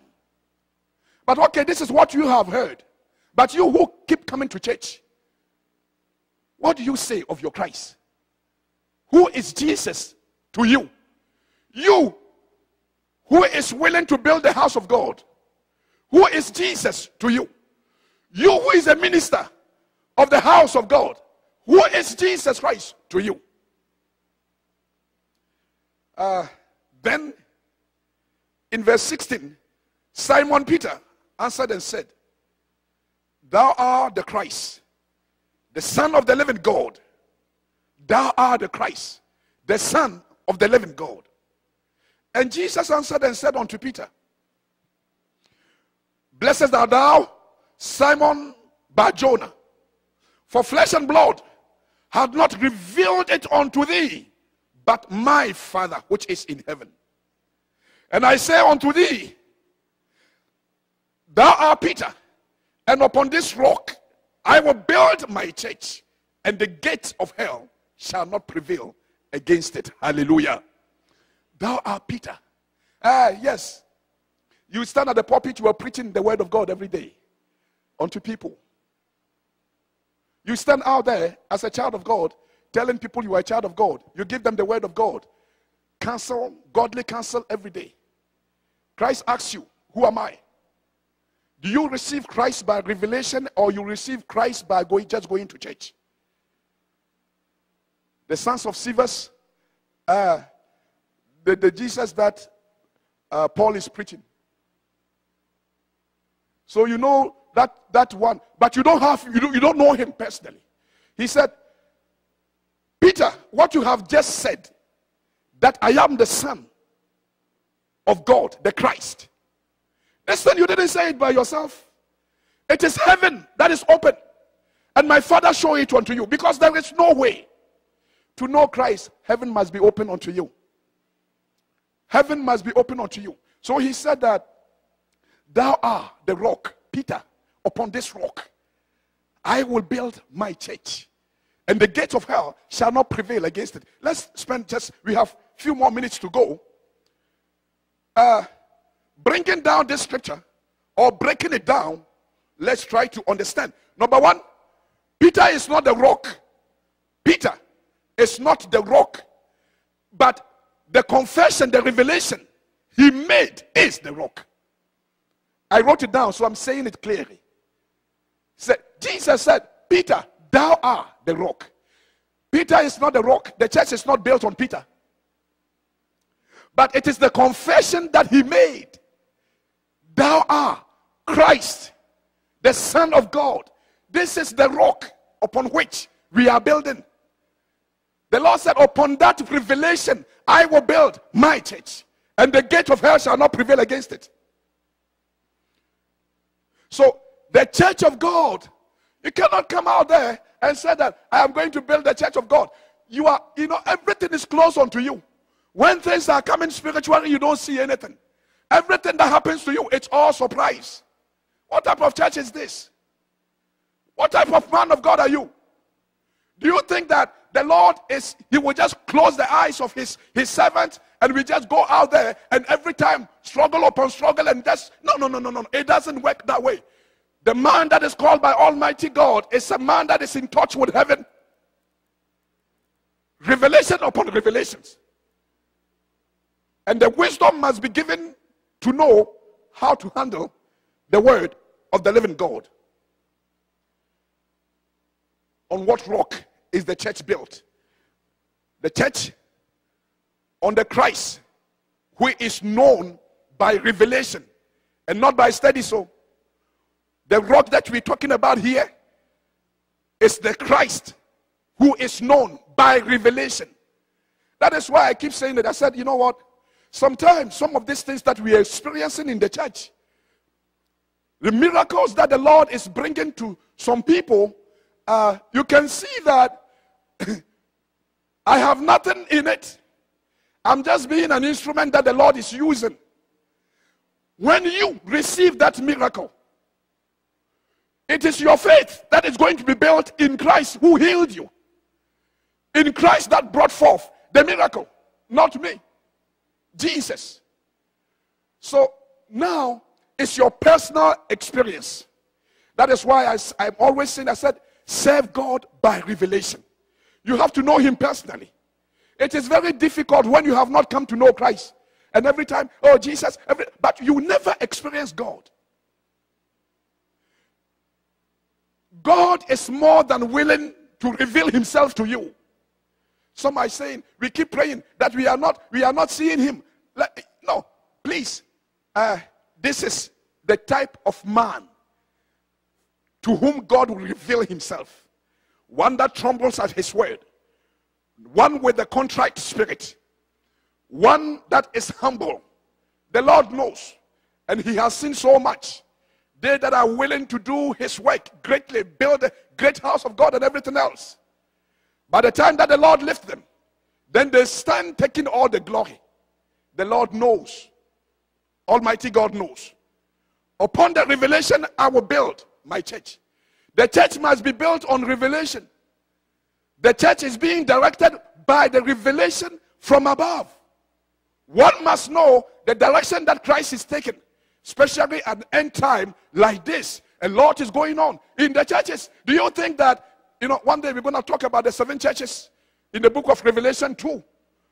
The 7 churches. Each one of these churches are prototype churches. And everything that Christ will say to one church, you will see that it is forever until Christ himself come and then take his church until rapture. I will build my church, and the gate of hell cannot prevail against the church. If the church is being built by Christ, hell has no power over that church. When we Christians are not bringing much emphasis on the revelation of the Holy Spirit, we cannot build a new covenant church. We have to bring more and more emphasis into the revelation of Christ. That is where the new covenant type of church can be built. Of course, every Christian know that, Christ died for our sins. But when do we really know and get revelation of the truth that Christ died for our sins? It is only when you begin to hate sin and do everything to be free from sin. And then you recognize that, You are now in touch with heaven. Revelations are coming forth. And then the death of Christ, the power of the cross, of the blood, you're going to see the manifestations of these things. I'm stopping just right here. We thank God for his word. Every single word of what the Lord God has done for us must be manifested in your life. You have to see the glory of God gradually. It's not fake. It's not fake. Christianity, it is real. But it is real to them that are serious. It is real to them that are truly willing to know him. We are experiencing God in our little level. And we keep jumping on our feet. Every time we bow so much because of the wonders and the signs and the wonders that the Lord is doing in our midst and boasting our faith so much. We say we thank him. We give him glory and honor. We haven't seen anything yet. We haven't seen anything yet. Because heaven is still there, packed with revelations. Revelation upon revelation. The church of the living God shall be built. If the devil wants it or not, we shall build the spiritual house of the living God. To him alone be the glory in Jesus' name. Amen. God bless you. Thank you, Lord. We thank God for your lives. And everyone is very welcome unto this day that the Lord God has made unto his glory. We have a word from the living God that we titled The Principles of Knowing Secrets. The Principles of Knowing Secrets. So, the question that we first ask is, what is secret? Secret, it is something that is kept or meant to be kept unknown or unseen by others. This is the definition that dictionary gives. He said, secret, it is something not known or seen or not meant to be known or seen by others. That is what secret is all about. We are talking about the principles of knowing secrets.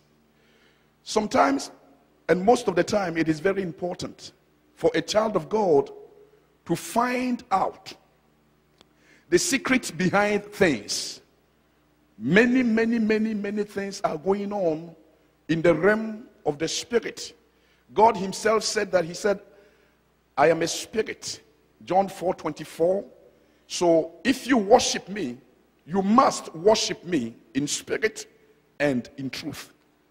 But we do also know, I'm trying to explain the reason why it is important to find out the secret behind things.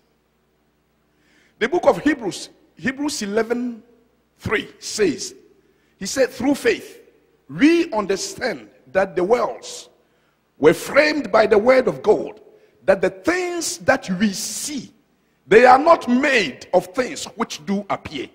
So the reality that we see in the physical realm is not the true reality. The reality that we see in the physical realm, what our physical eyes can see, it is not it. There is more into it. So, that scripture is so powerful. He said, if you want to know the reality of what is truly happening in the physical realm, get into the spiritual realm. Then you will know the reality of it all. So, secret behind things are important. There is something in the book of Colossians, a biography of Jesus Christ. Colossians 1, and the verses 16 to 18. The word says that there is a fact of life realities that everyone and each one of us must know about this God that we serve. Talking about what the Lord God had used the Son Jesus Christ to do for us. He said, by Jesus were all things created, that are in heaven and that are in earth, visible and invisible, whether they be thrones or dominions or principalities or powers, all things were created by Jesus and for Jesus. And he is before all things. Christ is before all things, and by him all things consist. And he is the head of the body, the church, who is the beginning, the firstborn from the dead, that in all things he, Jesus, might have the preeminence. Hallelujah. Everything involves and centered around Jesus Christ. All things, he said, all things consist in Christ. All things consist in Christ. So, when one is looking for secret, it will be just wisdom to be going to our Lord Jesus Christ to find out secret behind things. Because number one, he is the creator of it all. The Father, Son, and the Holy Spirit, the Trinity. The Father himself saying that this is the testimony of the Spirit of what the Father has done through the Son. He created it all through him.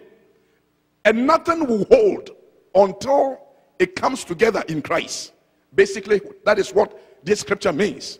So if, any child of God is looking for, secret behind things, looking for understanding, knowledge, trying to find out what is the reality of things, it will be just wisdom to run to the Creator. The Creator here, he said that Christ is not creator of heaven and earth only. He said, and everything in it, and everything running in it. He talks about principalities and the powers and the dominions and the thrones. They were all created by Christ. Things that are visible to us and things that are invisible also unto us, all were created by Christ.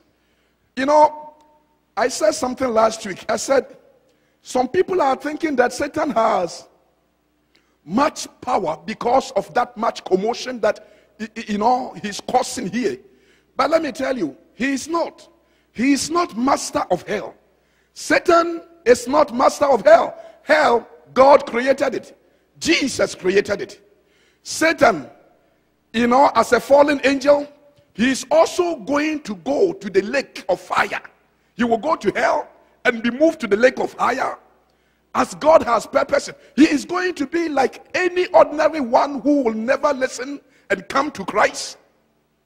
That will be ushered to hell. So when I see people following Satan, you just have to know that you are following him to hell. But that's why they said to hell with you. No, to hell with you that is doing that evil in the name of satanic powers. And you are going to follow your master to hell. But Satan is not master in hell. Satan is not master in hell. He's going to go through, divine sufferings. Let me put it this way. In other words, sufferings ordained by Almighty God. Torment beyond anyone's imagination. So if you are not coming to Christ and you have chosen to follow Satan, the reason why I'm saying this is because someone told me, he said, this is the choice that I have made. I will not follow Jesus, I will follow Satan. I am also telling you where you will be ended. I am telling you where you will be ended. My conscience is clear on this because I do not hold on the word of the living God. We preach the word as it is. So it has come to you to hear the truth of the word from my mouth. The Lord does not hold me. Your blood is not upon my head. It is all well unto God's glory. So all consists in our Lord Jesus Christ. All is created.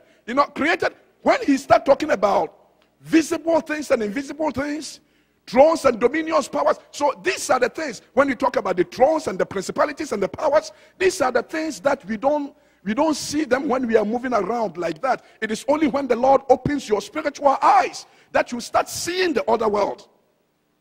The sufferings that are truly going on. Last Sunday, I told you guys about what the Lord brought forth, about they that are in captivity, spiritual captivity. But sometimes we wonder, where those cities where the Lord takes us to see, and you see people going through so much great bondage, and we wonder, we said, Lord, where are these places? He said, these are spiritual things. These are the realities of people, and it is so sad, so burdensome.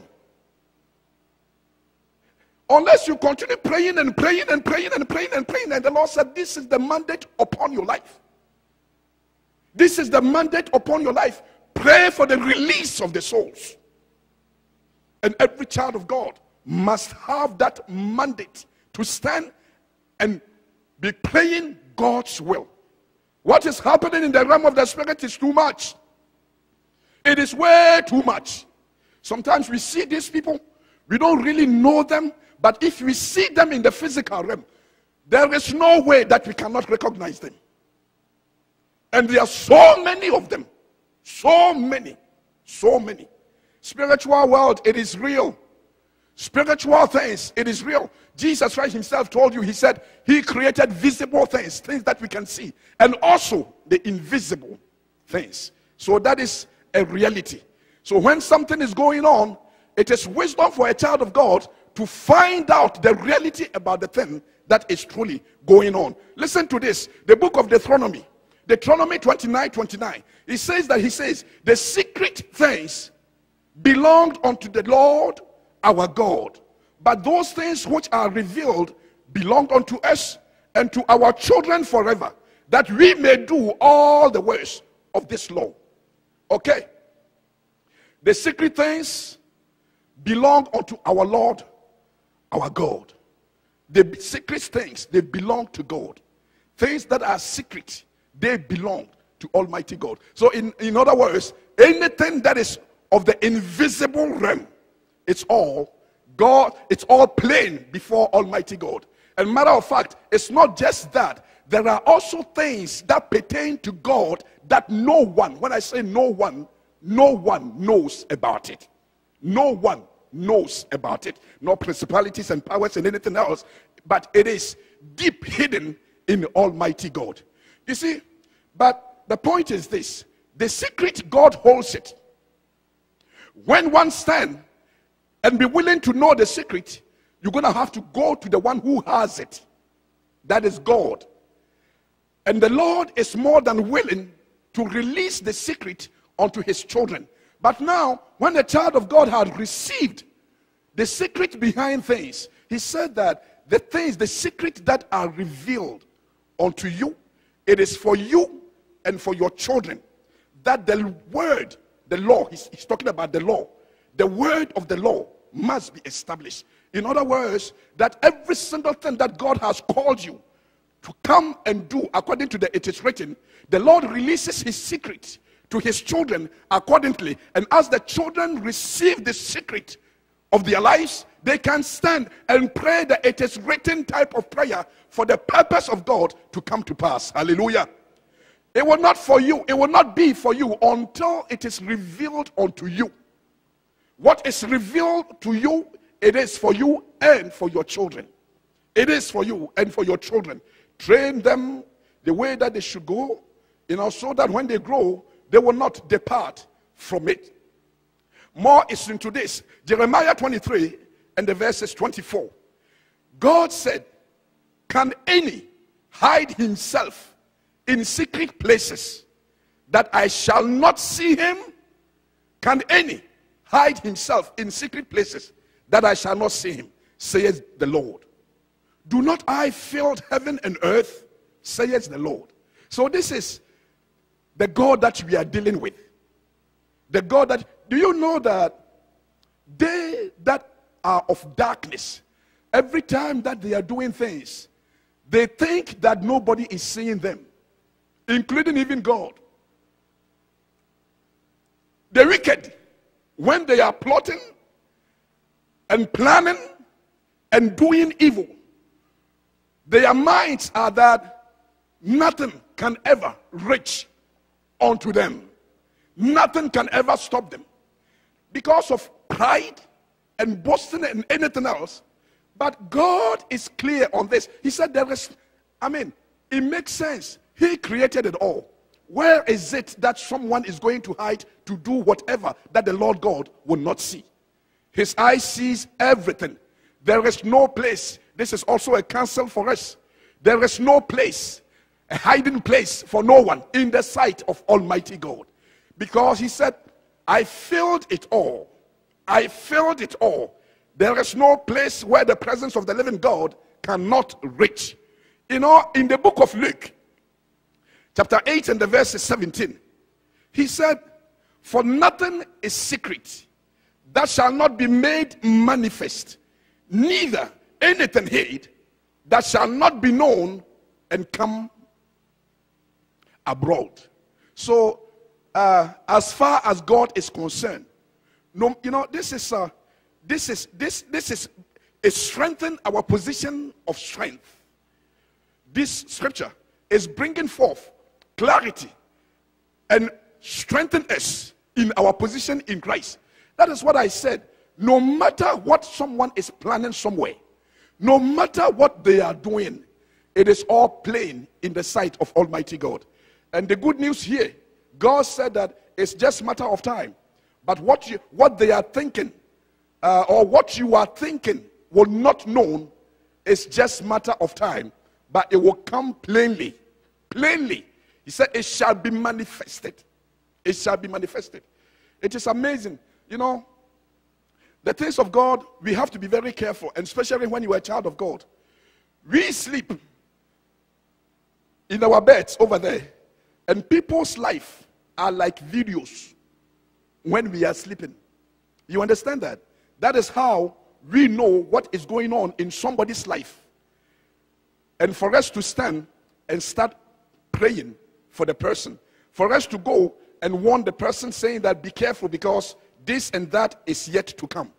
So we are in prayers. And we have seen this, not even once it failed. Every single time, it is always the same thing. So we trust in the leadings of the Spirit of Almighty God. We trust so much in the leadings of the Spirit of Almighty God. And then especially, let me tell you this, because this week it happened.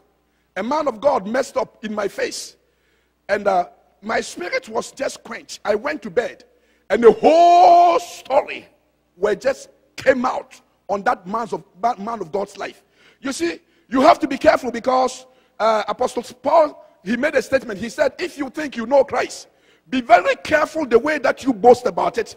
Because you do not know how Almighty God is also working with others of his children. What you are doing that you would think that no one will find out. Let me tell you, when someone to know, the Lord God will bring it forth. Let this be. You know, 2 weeks ago we talked about the power of conscience. The power of conscience is that God is not releasing any angel to monitor anybody's life about, oh yeah, you did this, oh, and you did wrong here. No. It's not like that. God has written his law in our inward parts. And the conscience of man, he said, you will not need anyone to tell you this is right, this is wrong. Your conscience, the spirit that dwells in you, who you are, what is making you be who you are, it is going to either excuse you or judge you. Nothing is hidden. Nothing is hidden in the sight of Almighty God. Nothing. So whatever that anyone is doing, please remember that if someone is willing to find out, if it's God's will, the Lord can definitely reveal it unto that person. Then who has access to God's secret? Who has access to God's secret? The book of Psalm 25 and the verse is 14. The word says, he said, the secret of the Lord is with them that fear him, and he will shew them his covenant. Hallelujah. The secret of God is with them that fear God. You fear God, you will have access to God's secret. You fear God, you are entitled to have access to God's secret. You fear God, God is willing to work with you. You fear God, God is willing to use you as one of his mighty prophets. Amos chapter 3 and the verse 7, he says, surely the Lord God will do nothing, but he revealeth his secret unto his servants, the prophets. You fear God, God will not be coming to do anything without working with you. You fear God, secret of others are plain before you. You fear God, you become a mighty vessel in the hand of Almighty God. In the hand of Almighty God. We don't move around boasting of what the Lord is doing in our lives. But these gifts, they are for the edification of the church, not unto our destructions. Not unto our destructions. When the Lord starts using you as a mighty vessel in his hands and entrusted you with his secret, it is not for you to be moving around in the church and be boasting how great man of God you are, how great woman of God you are. He said that it is for the edification of the church. If this spirit was not working in this ministry, we would have, last year alone, I don't know how many people would have been dead. Last year alone, I do not know. To the extent that one of them, God, even though the person, the person was warned Monday morning. We saw the person in the middle of the night, Sunday night. Monday morning, the person walked into the situation exactly as it was seen previously. Before me, in my very presence, this time physically, the person was put aside and said that, be careful, this and that is yet to come. We stand in the gap in prayers. The following day, the whole thing started. And I mean, to the extent that she died in the hospital. She died in the hospital. They are preparing, I don't know what, and God brought her back again. God brought her back again. So, these are things that so when it is being used that way, Almighty God is taking his glory. The Lord is taking his glory. Prayer, we stood in the gap. We knew that it was coming. Lord, please turn the situation around. Turn the situation around. Turn this. And the Lord made it such a way that even our own sister, Auntie Grace, who was the nurse of the person at that night, when the person was completely rushed to the hospital at that night. But at the end of it all, God has taken his glory. Hallelujah. God has taken his glory. And countless of situations that people are being warned. Be careful, this is coming. Be careful, this is coming. Be careful, this is coming. And every time he said the Lord revealed the things, the secret things, they belong to God. But the things that are revealed, they are for us and for our children.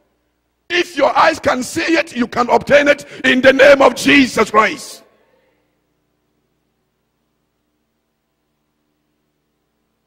The book of John, Jesus knew that we would need to know. John 16:13, he talked about the Holy Spirit. He said, howbeit, when the Holy Spirit, the Spirit of truth, is come, he will guide you into all truth. He will guide you into all truth. For he shall not speak of himself, but whatsoever he shall hear, that shall he speak. And he shall say, he shall show unto you things to come. He shall show unto you things to come. It is God is more than willing to let you know. God is more than willing to let you know. God is more than willing to, that is why I said, we don't prepare war in the time of war. We prepare for war in time of what? Of peace. It is in time of peace when everything looks great and fine. This is the time that you must be more than serious. But you know how we children of God, we operate. We operate by the time that things are bad. This is the time we get serious. Let me tell you, the time that things are bad, it's already bad. It has been taking place in the realm of the spirit long time ago. But we thank God because our God is a spirit and he knows and he is in control of it all. When something is coming, the Lord comes to his people. He talks to them. You know, it's, the prince of this world cometh, but he has nothing in me. Why is God allowing Satan to operate when the Lord God can shut down Satan at any time? You know, he will raise just a little finger.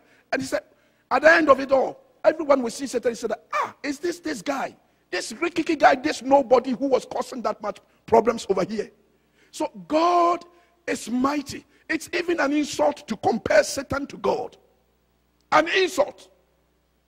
But the Lord is allowing him because he has his time. But the problem is this, that if the children of God are not having understanding of the spiritual principles that governs our presence here in this world, many are fallen victim. Many fell victims, and they are in the graves. Many. God has given us all power, authorities has been given for the child of God to move in and do things unto God's glory. You know, so the way that we look at situations, how we look into our lives, become very important, because how you look is going to bring forth either reality or fake reality, either truth about the situation or something that looks like it is what it is. But the reality is that it is not what you see, because you do not have access to the reality of the whole situation. You know, so Apostle Paul asked a question in 2 Corinthians 10:7. He said, do you look on things after the outward appearance? Do you look on things after the outward appearance? Apparently, things after the outward appearance without a spiritual touch will be a deception. You cannot